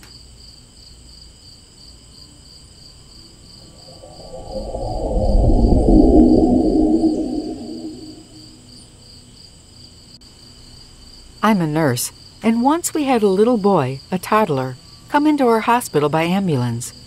After a few days, his condition became life-threatening, so we called his parents in the middle of the night. Before his parents arrived, the boy kept talking about his baby sister Hannah. Soon after that, he died. Fast forward to 2 years ago. This same family came into the hospital with their sick infant daughter. They remembered me, and I remembered them. Their baby daughter's name was Hannah. Well, that startled me, because I recalled with clarity the little boy speaking about his baby sister Hannah, whom I assumed was alive and living at home 2 years ago. But no, Hannah hadn't even been conceived yet when her big brother was talking about her right before his own death. Thankfully, Hannah got better, went home with her parents, and is doing well today. But I'll never forget that little boy and his baby sister Hannah, whom he knew about on the other side, even before she entered this world.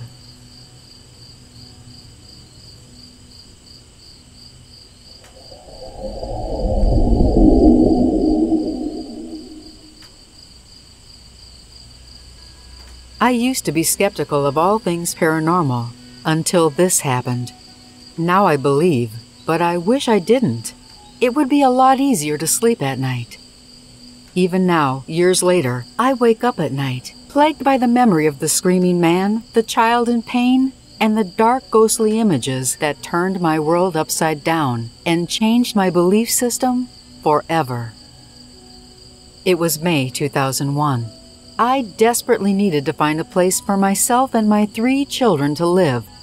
The lease was up in our small apartment, and I was a single father who was about to be homeless. One evening, I received a call from a woman telling me that there was a house for rent. It was a large old house that was in very good shape. She invited me to come take a look at it. You can't imagine the surprise when my daughter and I rolled up on this large old white house. We walked in, and it was perfect.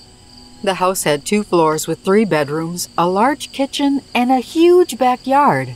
And the basement had an old butcher shower and a fruit cellar. It was far more house than we ever thought we could get for the price, and we decided we absolutely had to have it. We spoke to the landlady and she gave me an application to fill out. There were a lot of other people looking at the house, so I knew I would have to compete to become the tenant. I handed in my application, and the landlady said, "You do realize that there's a lot of responsibility that comes with living in a house this old, right?" I said, "Oh yeah, I understand," but I didn't really understand what I was agreeing to. "Well then, I'll get back to you," she said. She was a strange old lady, and the way she showed the house was not typical. It was more like she was a tour guide at a museum. A week went by, and the phone rang.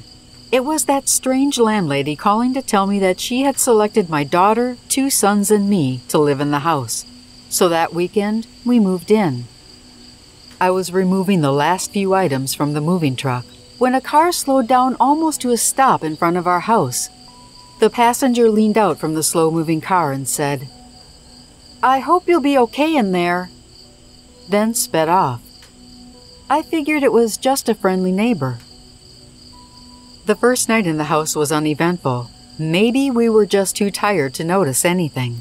Or maybe the house wanted to draw us in a little closer before beginning its series of attacks and assaults on us. I did notice something very strange, though. All of the interior doors in the house had an old-fashioned hook and eye latch lock, but not on the insides of the rooms, on the outside, as if they were trying to lock something or someone inside of the rooms. The first incident happened when I was in the living room, hanging a picture of 2 angels. I hung it up and turned to walk away, and I heard a crash. I turned to see that the picture had fallen to the floor. Rehanging the picture once again, I turned away and again heard a crash. The picture had again fallen to the floor.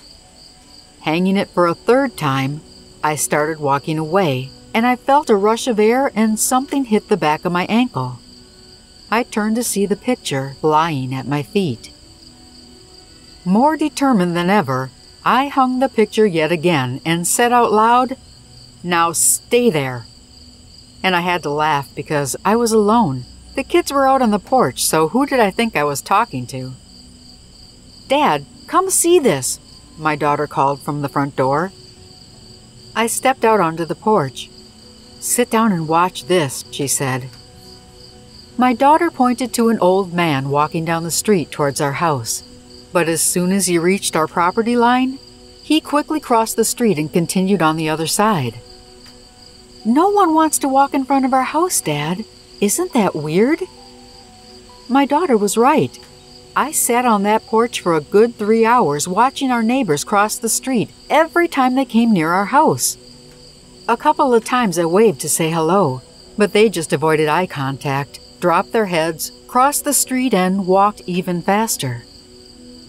Maybe they were just uncomfortable getting new neighbors, I rationalized, trying to make sense from a completely senseless situation. But soon enough, we went in for dinner and just forgot about the whole thing. That weekend, we were doing chores in the yard. I asked my younger son to go inside and bring me the garden hose from the basement so we could clean off the sidewalks. A few moments passed, and I heard him screaming from inside the house. Running inside, I found him standing in the kitchen, shaking. He looked at me terrified and said, "Dad, something chased me from the basement. I don't know what it was, but it was big." I told him to calm down and went to check the basement, but I found nothing. Naturally, there was some teasing from his brother and sister about his basement monster. But the rest of the day passed without any problems. We were really happy in that house for the first few days. Unfortunately, that didn't last for long. Monday came. It was the last week of school for my kids, but a really long work week for me. Every day I'd leave for work, and I'd come home in the evening to find every single light in the house was turned on. I put the blame on the children, thinking they were leaving the lights on every morning. However, on Friday, my daughter and I sent my boys to the car while we went through the entire house making sure all the lights were off. But come that night, we came home again to find every single light burning. When I walked into the house, I was a little shaken. There was no logical reason for the lights to be on unless someone had been in our house. I searched the entire place in a panic, but I found nothing. "Daddy, it's really cold in here," my daughter called from the living room. What was she talking about? It was hot outside. I was sweating. However, when I stepped into the living room, the temperature dropped a good 30 degrees. That was the first time I felt its presence. It felt like an electrical current running through my body, bringing tears to my eyes and chill bumps to my arms. It passed quickly, and I remember thinking, what the hell was that? As soon as it passed, the room began to warm up again. I got very little sleep that night. On Sunday night, we were all in the living room talking. I was getting ready to leave the next day on a work trip, and we were discussing the kids staying with my mother for the week. They had their backs turned and didn't see it. Only I saw it. There was something standing in the kitchen doorway. I looked again. No, not something. Someone. It was a dark figure of a man. He was solid, but made up of a churning black smoke. He stood there for what seemed like an eternity, then just melted away, disappearing into the air, gone. I figured we had two choices. One, we could run screaming into the night like those crazy people you see in the movies. Or two, we could get up quietly, leave the house, and figure this all out later. My hands were shaking as I said as calmly as I could, "Let's go get a soda and then go see Grandma." My younger son was excited at the prospect of a soda before bedtime, but my older two looked at me as if I had lost my mind. "Come on, guys, it'll be fun," I said. I grabbed the car keys and we headed out. As I was locking the front door, we heard a loud scream of a man coming from inside the house. It sounded like he was in pain. It was so loud it could be heard throughout the entire neighborhood, and all the dogs started barking. At a dead run, we headed for the car and I drove to my mother's house. It's all still a blur to this day, but I remember being in a total panic and just trying to get us away from that house. As we pulled the car out of the driveway, my younger son said, "Daddy, the basement monster, he's standing in the upstairs window." I looked back and sure enough, the black form was standing at the window, watching us leave. That night we stayed with my parents. Early the next day I left for my business trip. I had an entire week away to rationalize what happened. Where else would we go? I put all the money I had and then some into moving to that house. We had no other choice but to go back. Besides, I half convinced myself that it didn't really happen, so I picked the kids up from my parents and we went back to the house.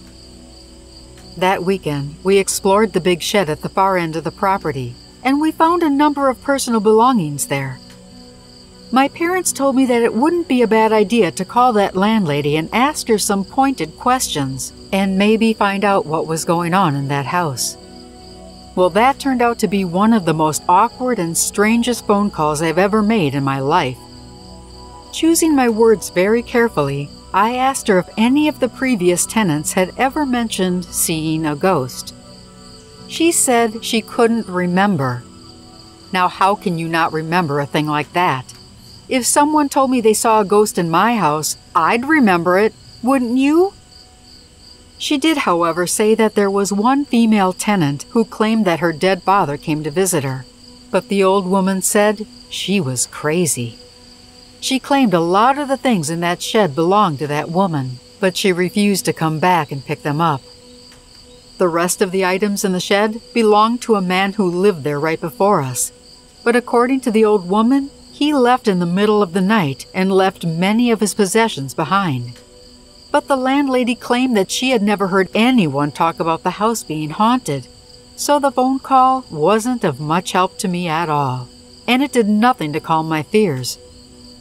But the rest of the weekend came and went, and nothing much happened. I actually convinced myself that this was just a one-time ordeal and nothing more would happen. That is, until Monday night rolled around. I was on the phone with my mother, and the kids were playing in the bedroom. While on the phone, I began to hear the inside doors rattling. I yelled at the kids to quit playing games, telling them I was on the phone and it was distracting me. Then, the doors rattled again, this time harder and louder. So I scolded the kids again, but before I could finish my sentence, my daughter cut me off. "Daddy, I'm in the living room reading, and the boys are asleep." Now I'll try to tell you what happened next to the best of my memory. Some of it I remember clearly, but other parts are a blur to this day. But as soon as I heard my daughter's voice, the temperature in the house instantly dropped at least 30 degrees. With it came that feeling of the electrical charge running through my body again. Then a horrible stench that I can only describe as smelling of death permeated the room. And the screaming started. Softly at first, then it grew louder and more forceful. I shouted into the phone for my mother to come and help us. We needed to get out of there fast. Then the whole house began to shake and come alive. From above, I could hear something large coming down the stairs. Boom, boom, boom. Then the screaming of a man over and over. My daughter said, "Daddy, what's happening?" Whatever it was coming down those stairs. I had to get to my children. The whole house was alive with noise. The floor beneath me was shaking as I made my way to the bedroom door to get my boys. I felt something was behind me, but I knew I didn't want to turn around to see what it was. Then a new voice mixed in with the man screaming. This time, a child. I made it to the bedroom door, but it wouldn't open. The man and child were screaming so loudly it was rattling the walls. By this time, I was screaming too. I threw myself against the door again and again, but it just wouldn't budge. I kept slamming myself against it until it finally flew open. I told my older son to grab his brother and run to the car. My daughter was in shock at that point and couldn't move, so I grabbed her and headed for the front door as I heard the other bedroom door slam open behind us. This thing was on our tail, and I knew I couldn't let it get us. We ran out to the porch and I slammed the door behind us. As we got in the car, we could still hear the noise coming from the house.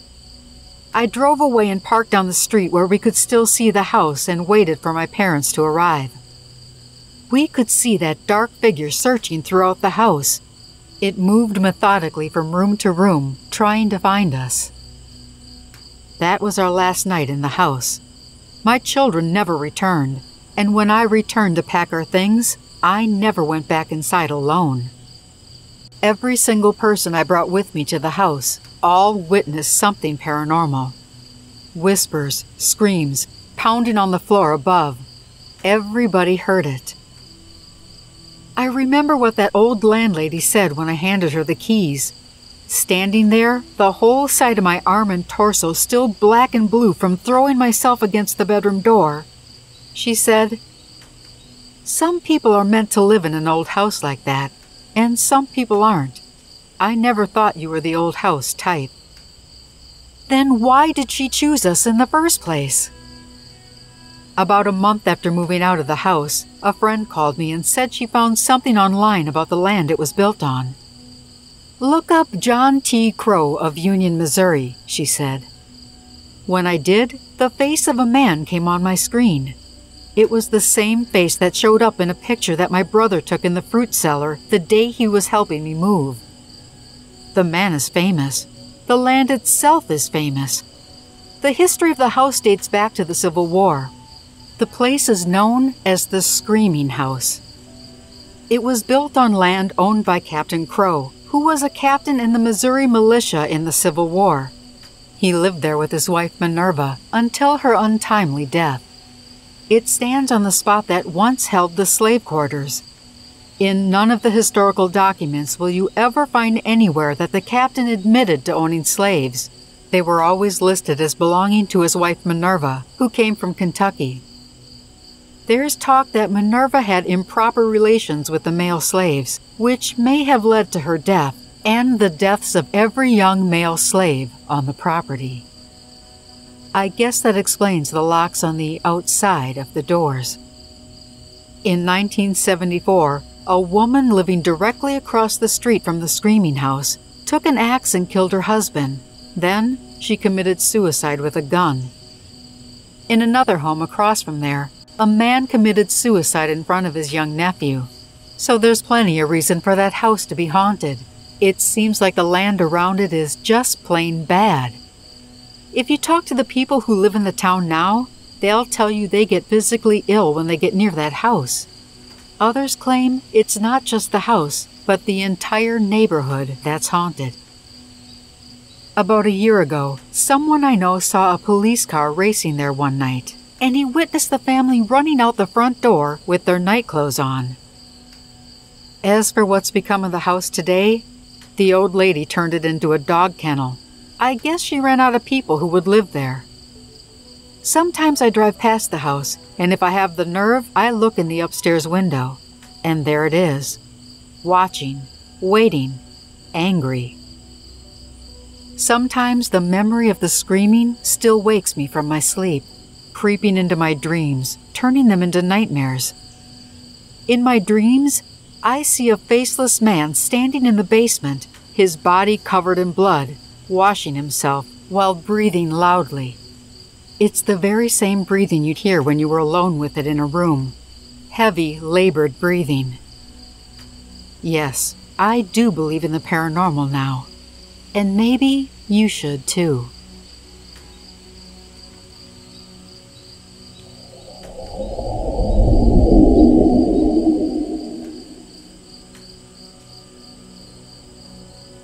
The apartment that we moved into when I was a teen is haunted.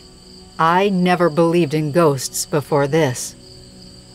When I was 16, I woke up one night to the sound of children laughing and running around in front of my bedroom door. I was confused because it was just my mom, little brother, and me living there, and my brother hadn't brought any friends over to spend the night. But I thought it must be him and some friends.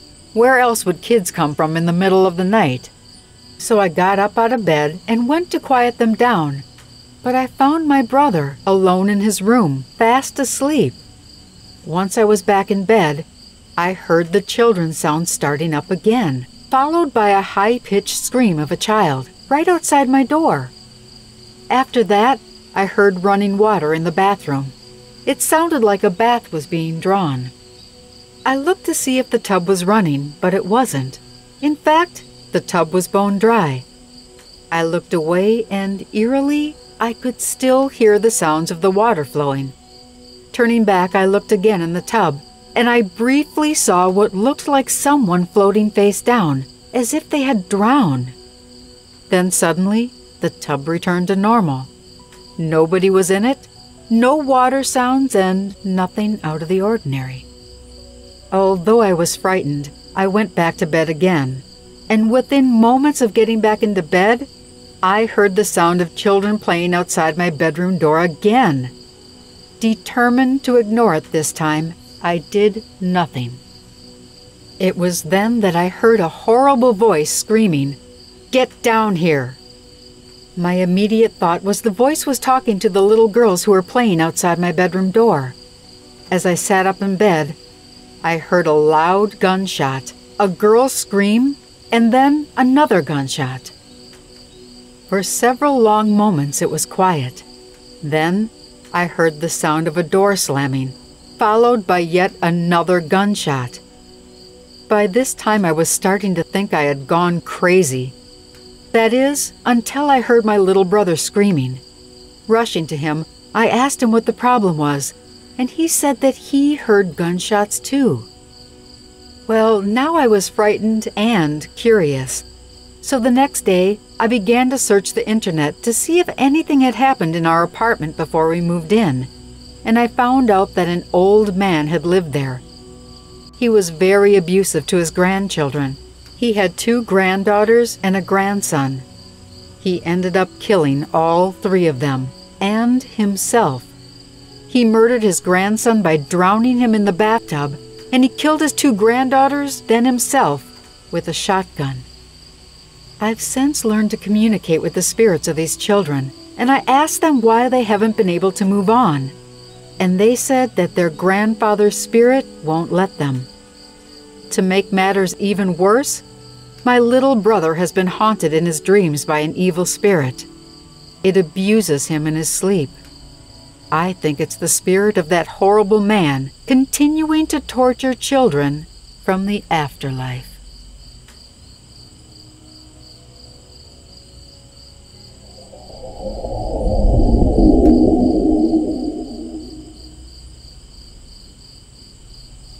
This story is about my grandparents' house and the evil that haunted them.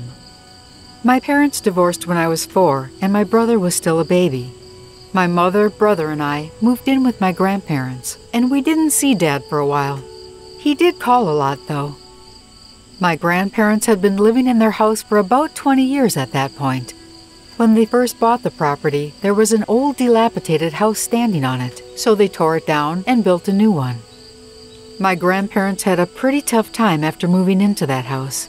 They lost their oldest son, Terry, in a car accident. And not many years after that, another son, Scott, died in a very strange house fire. A lock that would never stay closed before suddenly became stuck, preventing him from escaping. He didn't die right away, though. It took him 3 days before he finally succumbed to his injuries. This all happened long before I was born, but my grandma talked about it all the time. The loss of her sons left a very obvious scar on her heart. She became very paranoid about the house, convinced if my brother and I went in the backyard alone, we would drown in the pool. The first time I ever saw a ghost was in that house. I was sitting at the dining room table with my mother and grandmother, and I looked out the window at the porch. I clearly saw somebody walking along the porch headed for the door, but no one ever knocked. It was daylight, so I got a really good look at the guy. He had dark brown hair, tall, tan, and wore a dark-colored jacket. I looked over at the adults for validation, and I found that my grandmother was intently staring out the window. She looked me in the eye, acknowledging that yes, she too had seen it. "That was your Uncle Scott, coming to visit on his lunch break," Grandma said with a sad smile. At 4 years old, I wondered for a long time why he didn't just come inside. It took me a while to fully understand and come to terms with the fact that Scott was dead. But then, when I finally figured it out, I would sit there every day waiting for him. Between noon and 1 p.m. every day, he'd waltz past the window, across the front porch, and I'd open the door trying to catch just a glimpse of him. But I never got to see him in full. Thinking about it now, I imagine it was just some sort of remnant of his image. Maybe Grandma's memory was the only thing that kept him walking past that window every day. It brought her some measure of comfort to see him, even if it was only a glimpse. I remember always feeling uncomfortable in that house and not being able to sleep at night, terrified of the dark. Even as an adult, when I think back about trying to sleep in that house, it nauseates me. I would scream bloody murder every time they tried to get me to go to sleep in the bedroom that I shared with my mother. It was a very haunted room. Sometimes they'd relent and I'd sleep with my grandmother, but I'd still hear my grandfather talking to someone in the hallway at night. I kept hearing him tell whoever it was to leave him alone and go away. He would be mumbling something that sounded like a prayer, or he'd curse at whatever it was that was taunting him. I remember being so very frightened every time I would hear it. I tried to wake up my grandmother, but she was a sound sleeper. Eventually, I would go out and check on my grandfather on my own, only to find him asleep in the chair with a Bible in his lap. My grandfather was over 6 feet tall, part Native American Navajo. He was obsessed with the paranormal, Bigfoot, and aliens. My grandmother was 10 years older than him, and only 4'11", with a wicked sense of humor. They always made me laugh, and their love was a beautiful thing, and they taught me a lot about life. They had been through so much, so for something to scare them, well, that was a big deal. Even though I felt very loved in their home, I did not feel safe there. My mother had a lot of issues: depression, bipolar disorder, and a very bad drinking problem. She had a tendency for disappearing for days at a time and was often in and out of hospitals for her mental health because she refused to take her medication. It was tough on my grandparents, but they helped me out as much as they could. I would just sit and talk to them for hours. Sometimes they'd tell me about their own paranormal experiences, especially my grandfather. Mom would get angry at them for scaring me, but their stories always made me feel less alone and made us closer, so I'm grateful to them for that. A lot of my early ghostly experiences are just fragments of memory. I remember calling my dad late at night, begging him to come get me because I was scared. Or riding my bike past the house and seeing a horned demon looking out the window at me. My toys moved around all on their own, and I'd find them broken, essentially mutilated. I'd also find dead animals around the house, and my grandparents' dog would viciously bark and growl at nothing. And there were many shadows and voices throughout the house. One day, my mom and grandma got back from shopping at Walmart, and Mom walked into our shared bedroom with all her bags. She placed them on the floor in front of her and was fussing at me for something that I'd done. I remember being very stressed out over the exchange, and suddenly, all of the bags started moving on their own, and stuff started falling out all over the place as if someone were aggressively digging through them and throwing things around. This went on for about 10 seconds before my mom yelled, "Stop it!" And then it was done.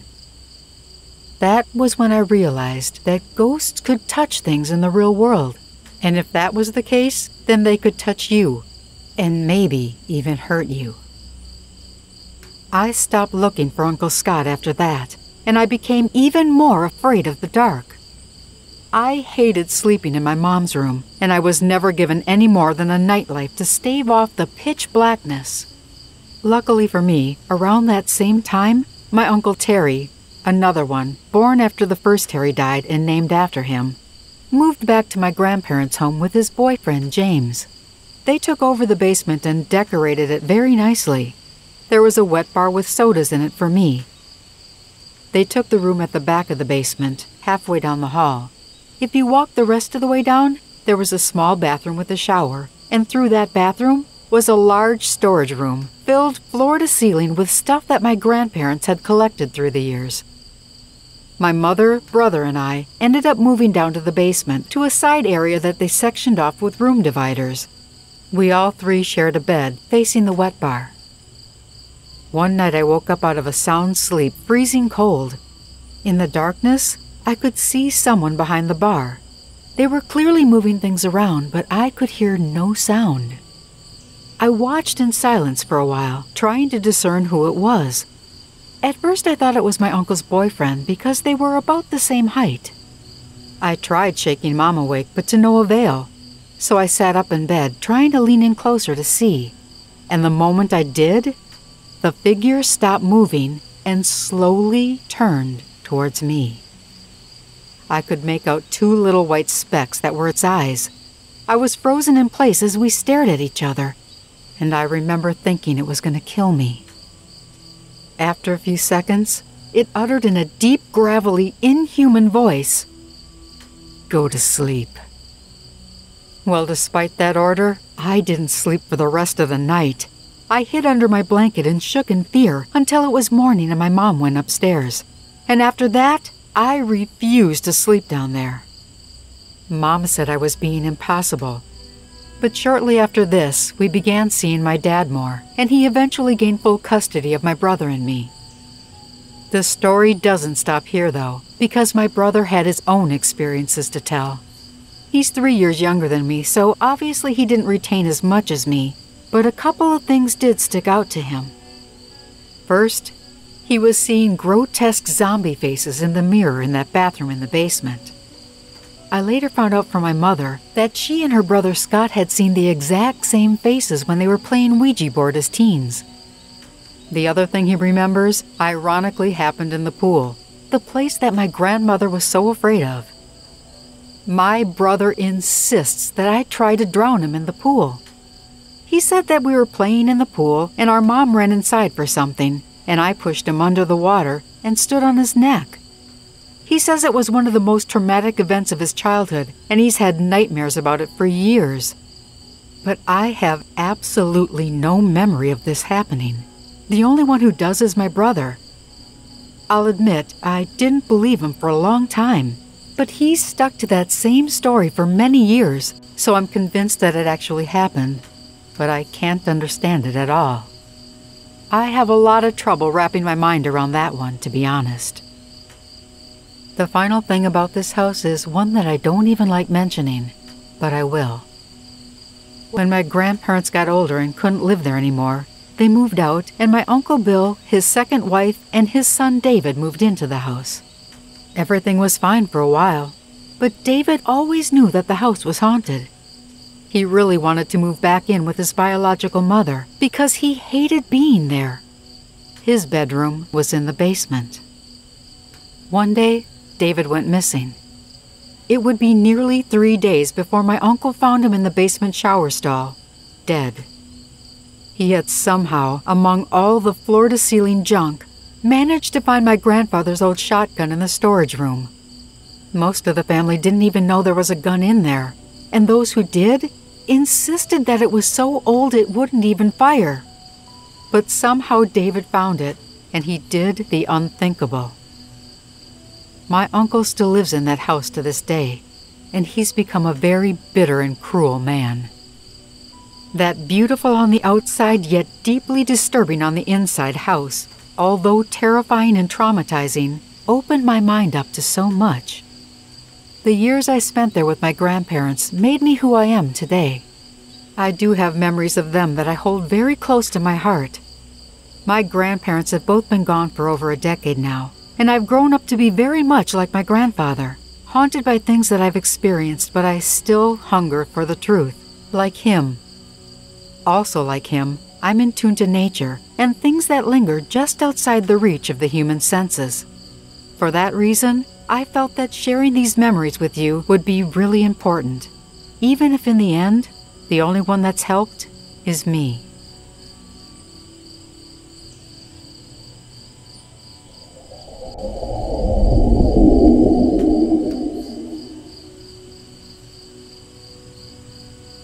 Eight years ago, when my wife was pregnant, we needed somewhere to bring up our first child.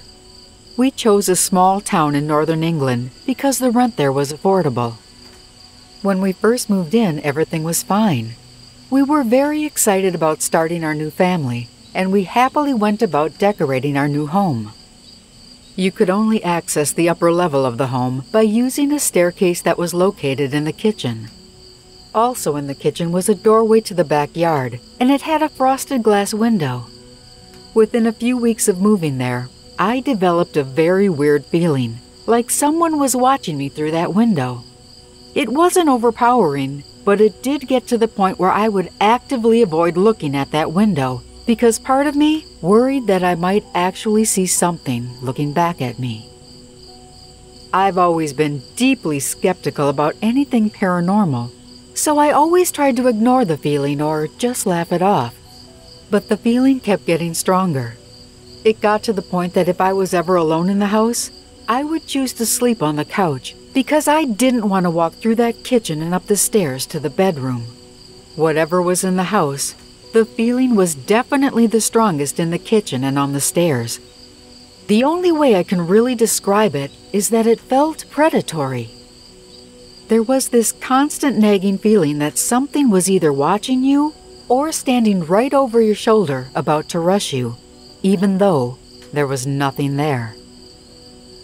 Things seriously began to escalate on one particular evening. We were watching the Darren Brown TV show, and he was trying to disprove all things paranormal. At one point in the show, he challenged the viewing audience to play Ouija board along with him. The premise was that he would both ask and guide the responses and tell you what the results would be, thereby proving that it was nothing more than a parlor trick. My skeptical nature, along with my wife's belief in the paranormal, meant I was really keen to play along, just to prove to her how silly her beliefs were. So we put together a makeshift Ouija board and followed all of the instructions, but we didn't get the results that the show said we would. We got something far more sinister. When we asked the name of our spirit, instead of the scripted reply that we were supposed to get, we got the name Ernest. By this point, I was laughing, thinking that my wife was pranking me. But my wife wasn't laughing. She said we should stop. Still thinking it was her doing, I kept going. I asked, "Do you like living here with us, Ernest?" It moved to no. "Why not, Ernest? Don't you like me?" It spelled out the word rogue. Now, it's worth a mention that I was confused by that. My only experience with the word rogue was in a video game. I continued, "Okay, what do you think of my wife?" It spelled out the word whore. By this time, my wife was getting more and more upset, and she was really quite distressed.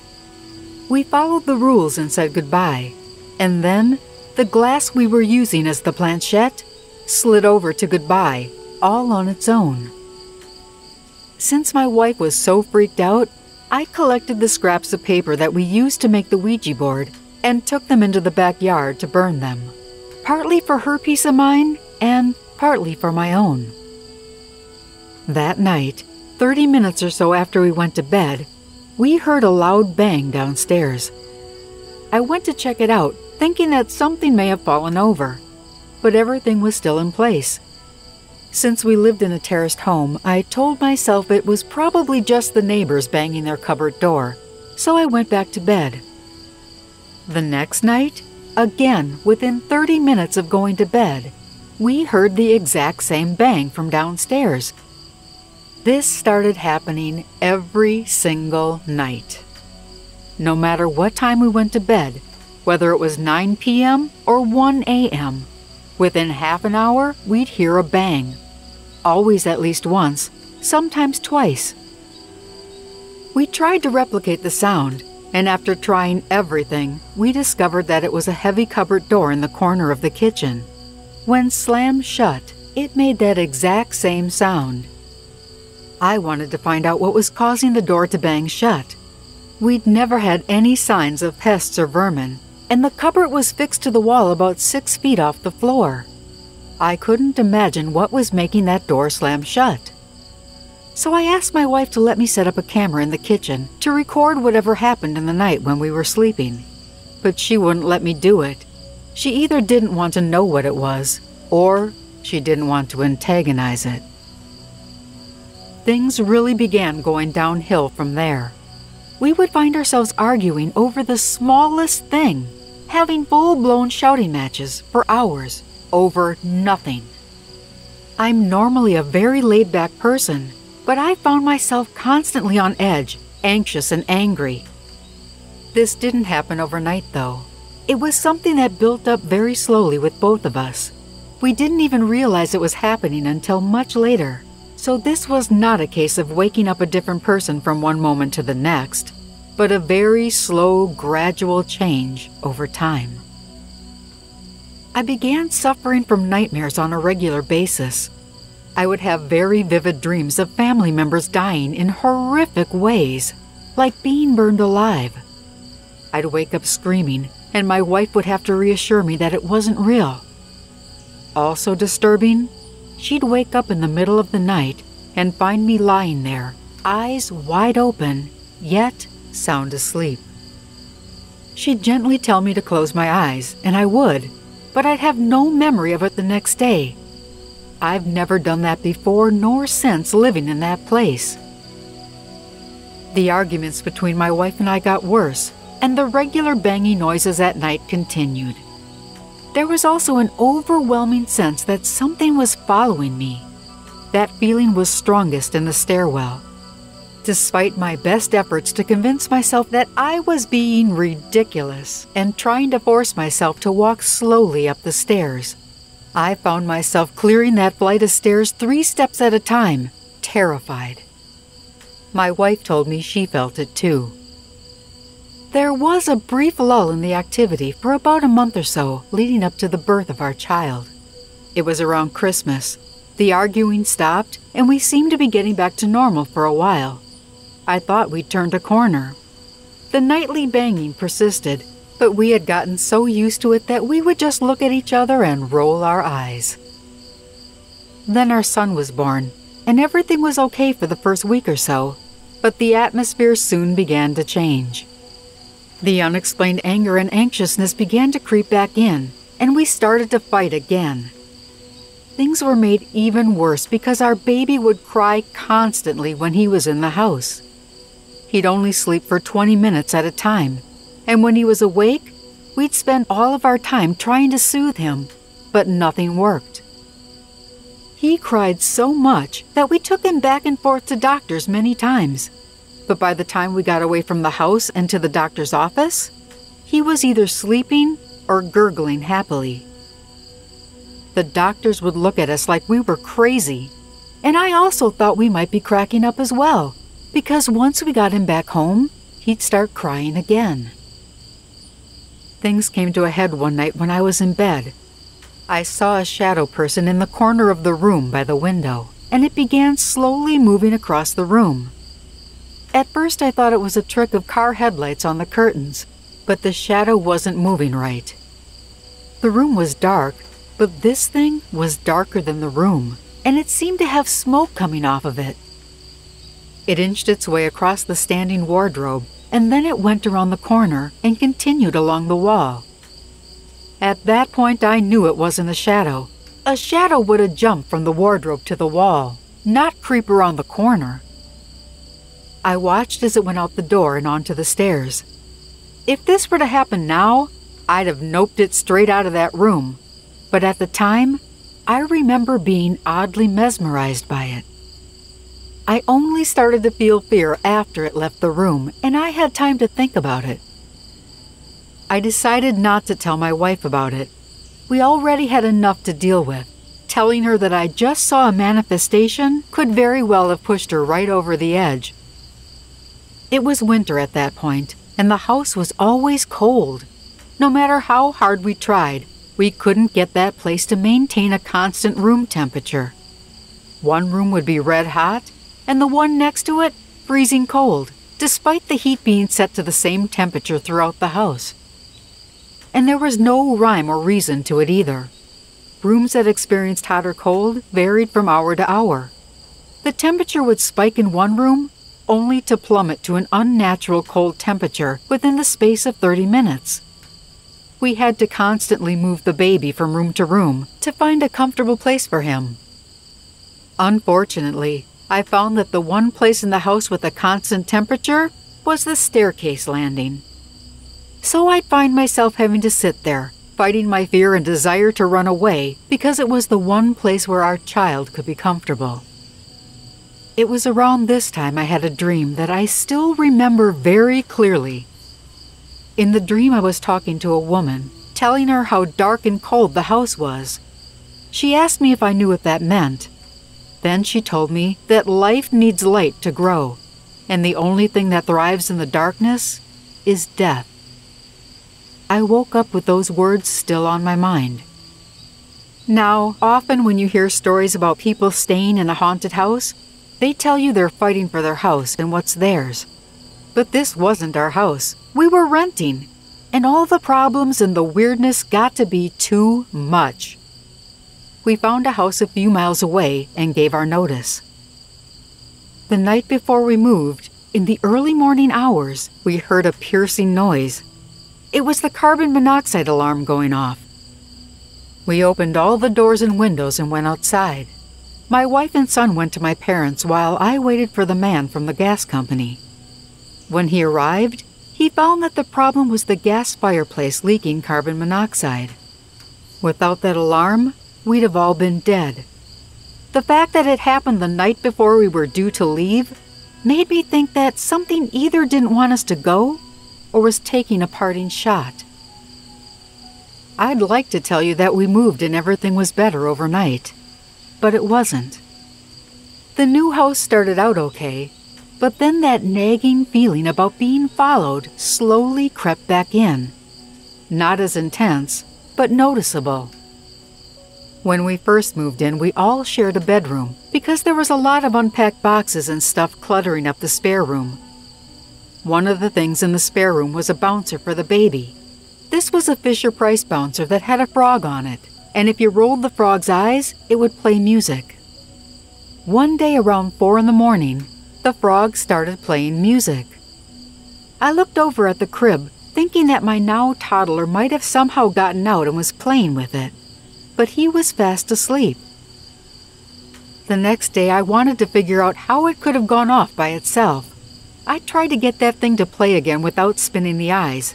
I knocked it around and stomped on the floor next to it, but nothing happened. So I told myself the batteries must be malfunctioning. But this was the one and only time it ever happened, and we never had to change the batteries in the 2 years that we used it. I began to feel that something was watching me again, only now it was strongest in the conservatory out back. There was a set of double doors between the kitchen and the conservatory, and one night, my wife asked me to close them. I didn't ask her why, I just did it. A little while later, I went out back to have a cigarette. As I stepped outside, the glass doors of the conservatory were in front of me. All I could see in the reflection was the kitchen behind me. But then I saw in the reflection a black silhouette of a person running, and it ran into the house, through the wall. At first I thought it was somebody outside, but then I realized that it couldn't have been anyone outside, as the figure was briefly obscured by my own reflection, so it had to have been somebody in the room behind me. I quickly went back into the house. At first I wasn't going to tell my wife and scare her, but I decided to tell her about it the next day. She then told me that she wanted those doors shut in the first place because that room in the conservatory was making her nervous the day before, more so than usual. We had another experience about a month later, which could have ended very badly. While driving down the road getting ready to pull onto the motorway, my wife suddenly hit the brakes. When I asked her what she was doing, she said that a dark shadow figure ran right in front of the car, almost causing her to lose control. But there was no one around at all. That road is located by the woods, far away from any houses. I was in the back seat with our son, so I didn't see it. But my mother-in-law was in the front, and she saw it too. We eventually moved again, but just like in the last place, this house took a parting shot. On the day we moved out, as we were taking our belongings from the house to the van, a heavy roof tile slid down the side of the house, narrowly missing us. This all happened about 8 years ago now, but we often still walk past that first house we lived in. It comes up for rent a lot since nobody ever stays there very long. But the funny thing is, every time we see it on the market again, we both have a very strong desire to move back in. We've even talked about going for a fake viewing just so we can walk around the place. We never have, but even the idea that after everything that happened to us there, we still feel an urge to go back, well, that's something my brain just can't explain. I'm tempted to go back through all the old census records to see if an Ernest ever lived in that house. But so far, I've resisted that temptation, partly out of fear of setting something off again, and partly because I might not like the answer.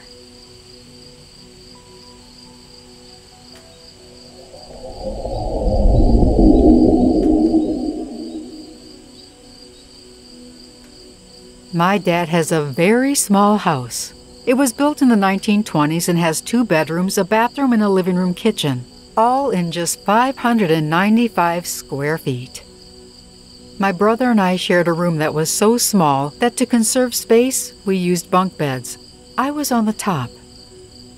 That bedroom always scared me, and I had a huge fear of the dark as a kid, and I kinda still do.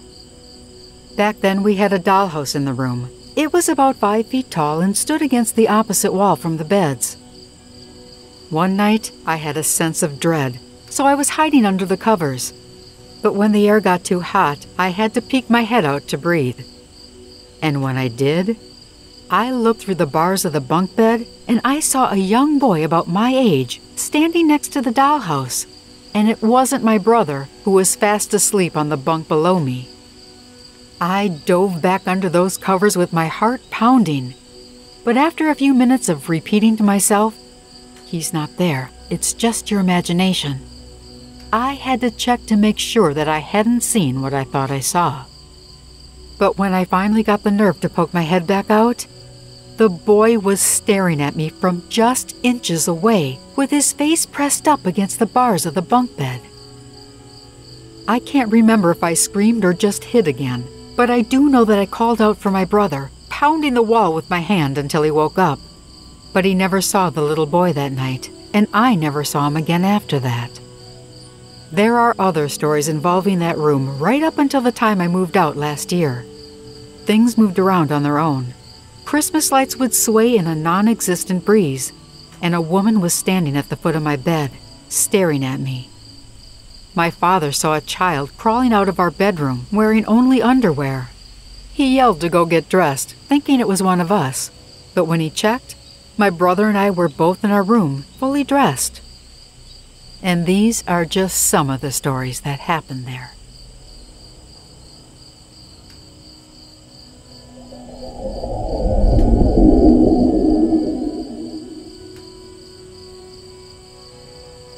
I'm a 27-year-old female and I live with my girlfriend. We recently moved to a very nice house in the countryside in Ireland. It's an old wooden house and we thought it would be a very nice place to live. The first weeks were fine, but sometimes we'd hear footsteps on the stairs. A few months passed, and I started to hear scratching under the bed in the middle of the night. I checked, but there was nothing there. One night as I was sleeping, I heard my girlfriend talking to someone downstairs.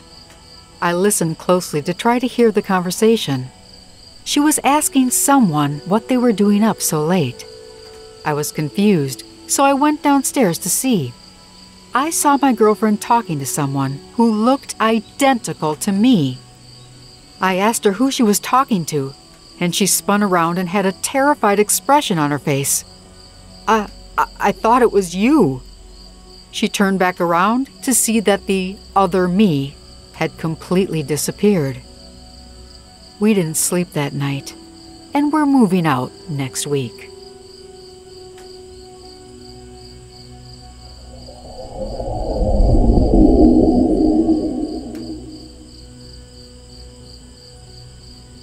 I was appointed to guard a sick prisoner at the district headquarters hospital.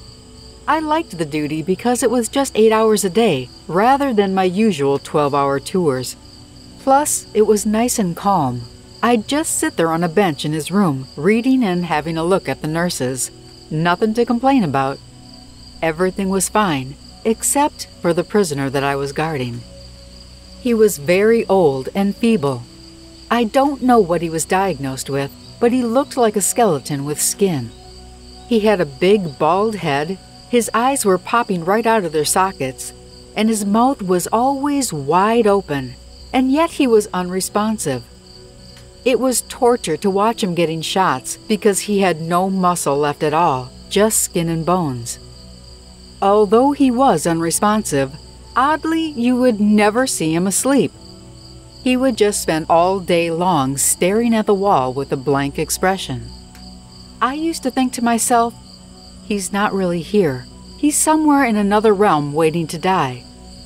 There was something astoundingly creepy about this guy, I'm telling you. Anyway, I sat next to him daily from 4 p.m. till midnight. He wouldn't move, he wouldn't talk, and he didn't seem to feel anything. He didn't even look around at all, just a straight, constant gaze at the wall.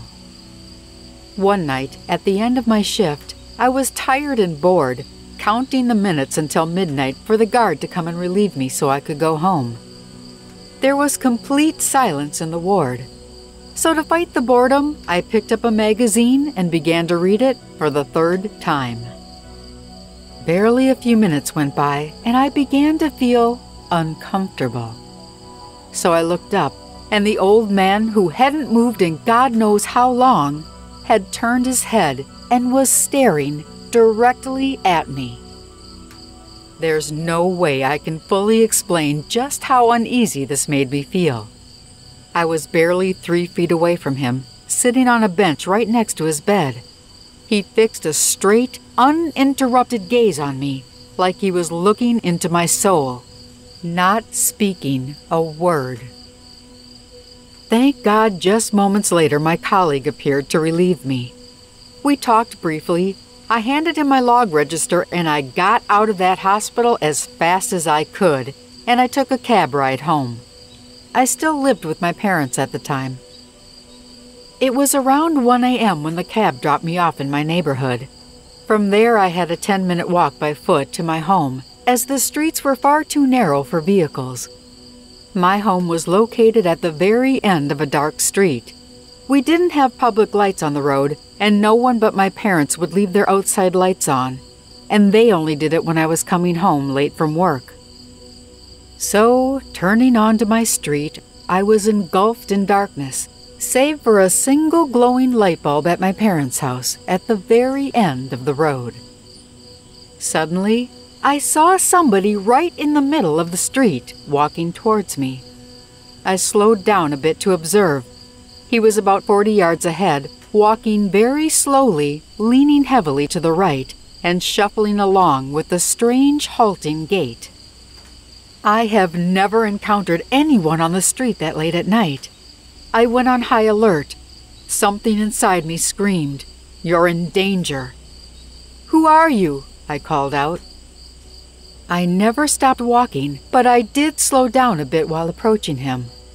But it was just a matter of seconds before I was close enough to get a clear look at him. And that's when I saw his face. May the Lord have mercy on my soul. It was that same sick old prisoner that I had just left at the hospital an hour earlier.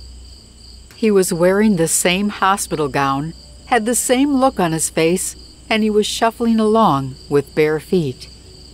He looked at me as I passed him by, and then he turned around slowly and began walking towards me again. I didn't run, but I did walk super fast to my home. As I got to the front door, I rang the bell furiously, praying to God that my father would open the door fast. I kept pressing the doorbell while staring at this man slowly approaching me. What if he gets me, I wondered. Should I shout or attack him?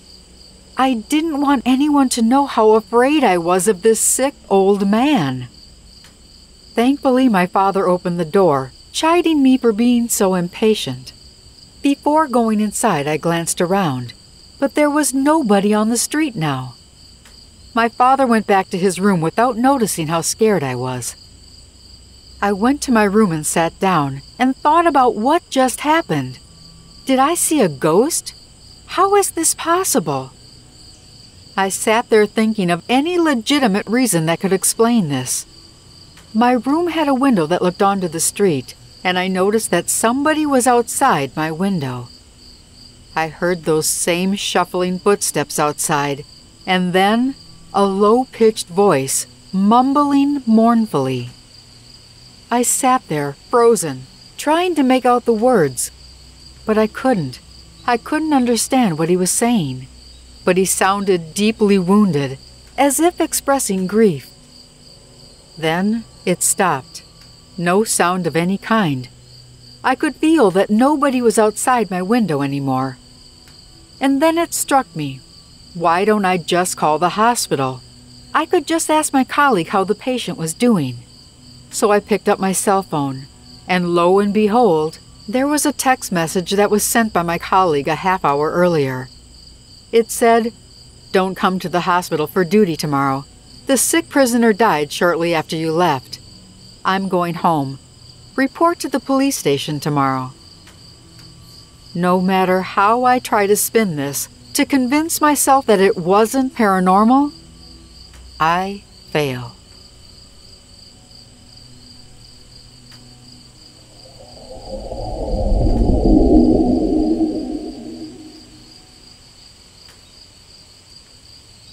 I was a constable in South Australia. One night, we received a noise complaint about a party being held in an old derelict building on the outskirts of town. As we approached the building, there was a man standing outside waving us down. From our car, we could clearly hear party music. It was almost deafening, as loud as a concert. This was a very old heritage-listed building, constructed around 1700. All of the windows were boarded up, but you could see what looked like flashing disco lights flooding through the cracks in the boards. The entire property was surrounded by a 2-meter-high fence with barbed wire on top. Try as we might, we couldn't find a way in on our own, so we had to call the fire department for help. 30 minutes later, with the fire department and more backup to help us catch possible squatters living in the house, everyone was in position to make entry. We breached the front door, with officers yelling, "Police!" to announce our presence. As soon as we walked through the door, the house was plunged into darkness and silence. We were all standing there looking around, and there was no one there but us. All 20 members of the police and fire department were just standing there looking at each other, with the most confused looks on our faces. The next night, I found out that that party house was sealed off over 40 years earlier, when another party guest had been killed and the house was deemed unsafe. The cause of death, unknown. But that house is so old, it never had any electricity, nor was it retrofitted for electricity. Yet on that night, over 20 professional people heard loud music from the 80s and saw disco lights through the cracks in the boards. To this day, my friends and I still don't know what it was all about, but we also don't talk about it much, either.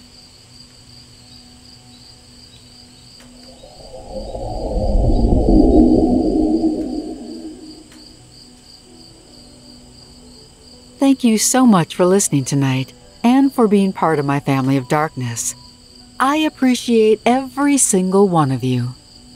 Now click or tap on the screen above to hear more stories like this so you can stay scared until we meet again, my friends.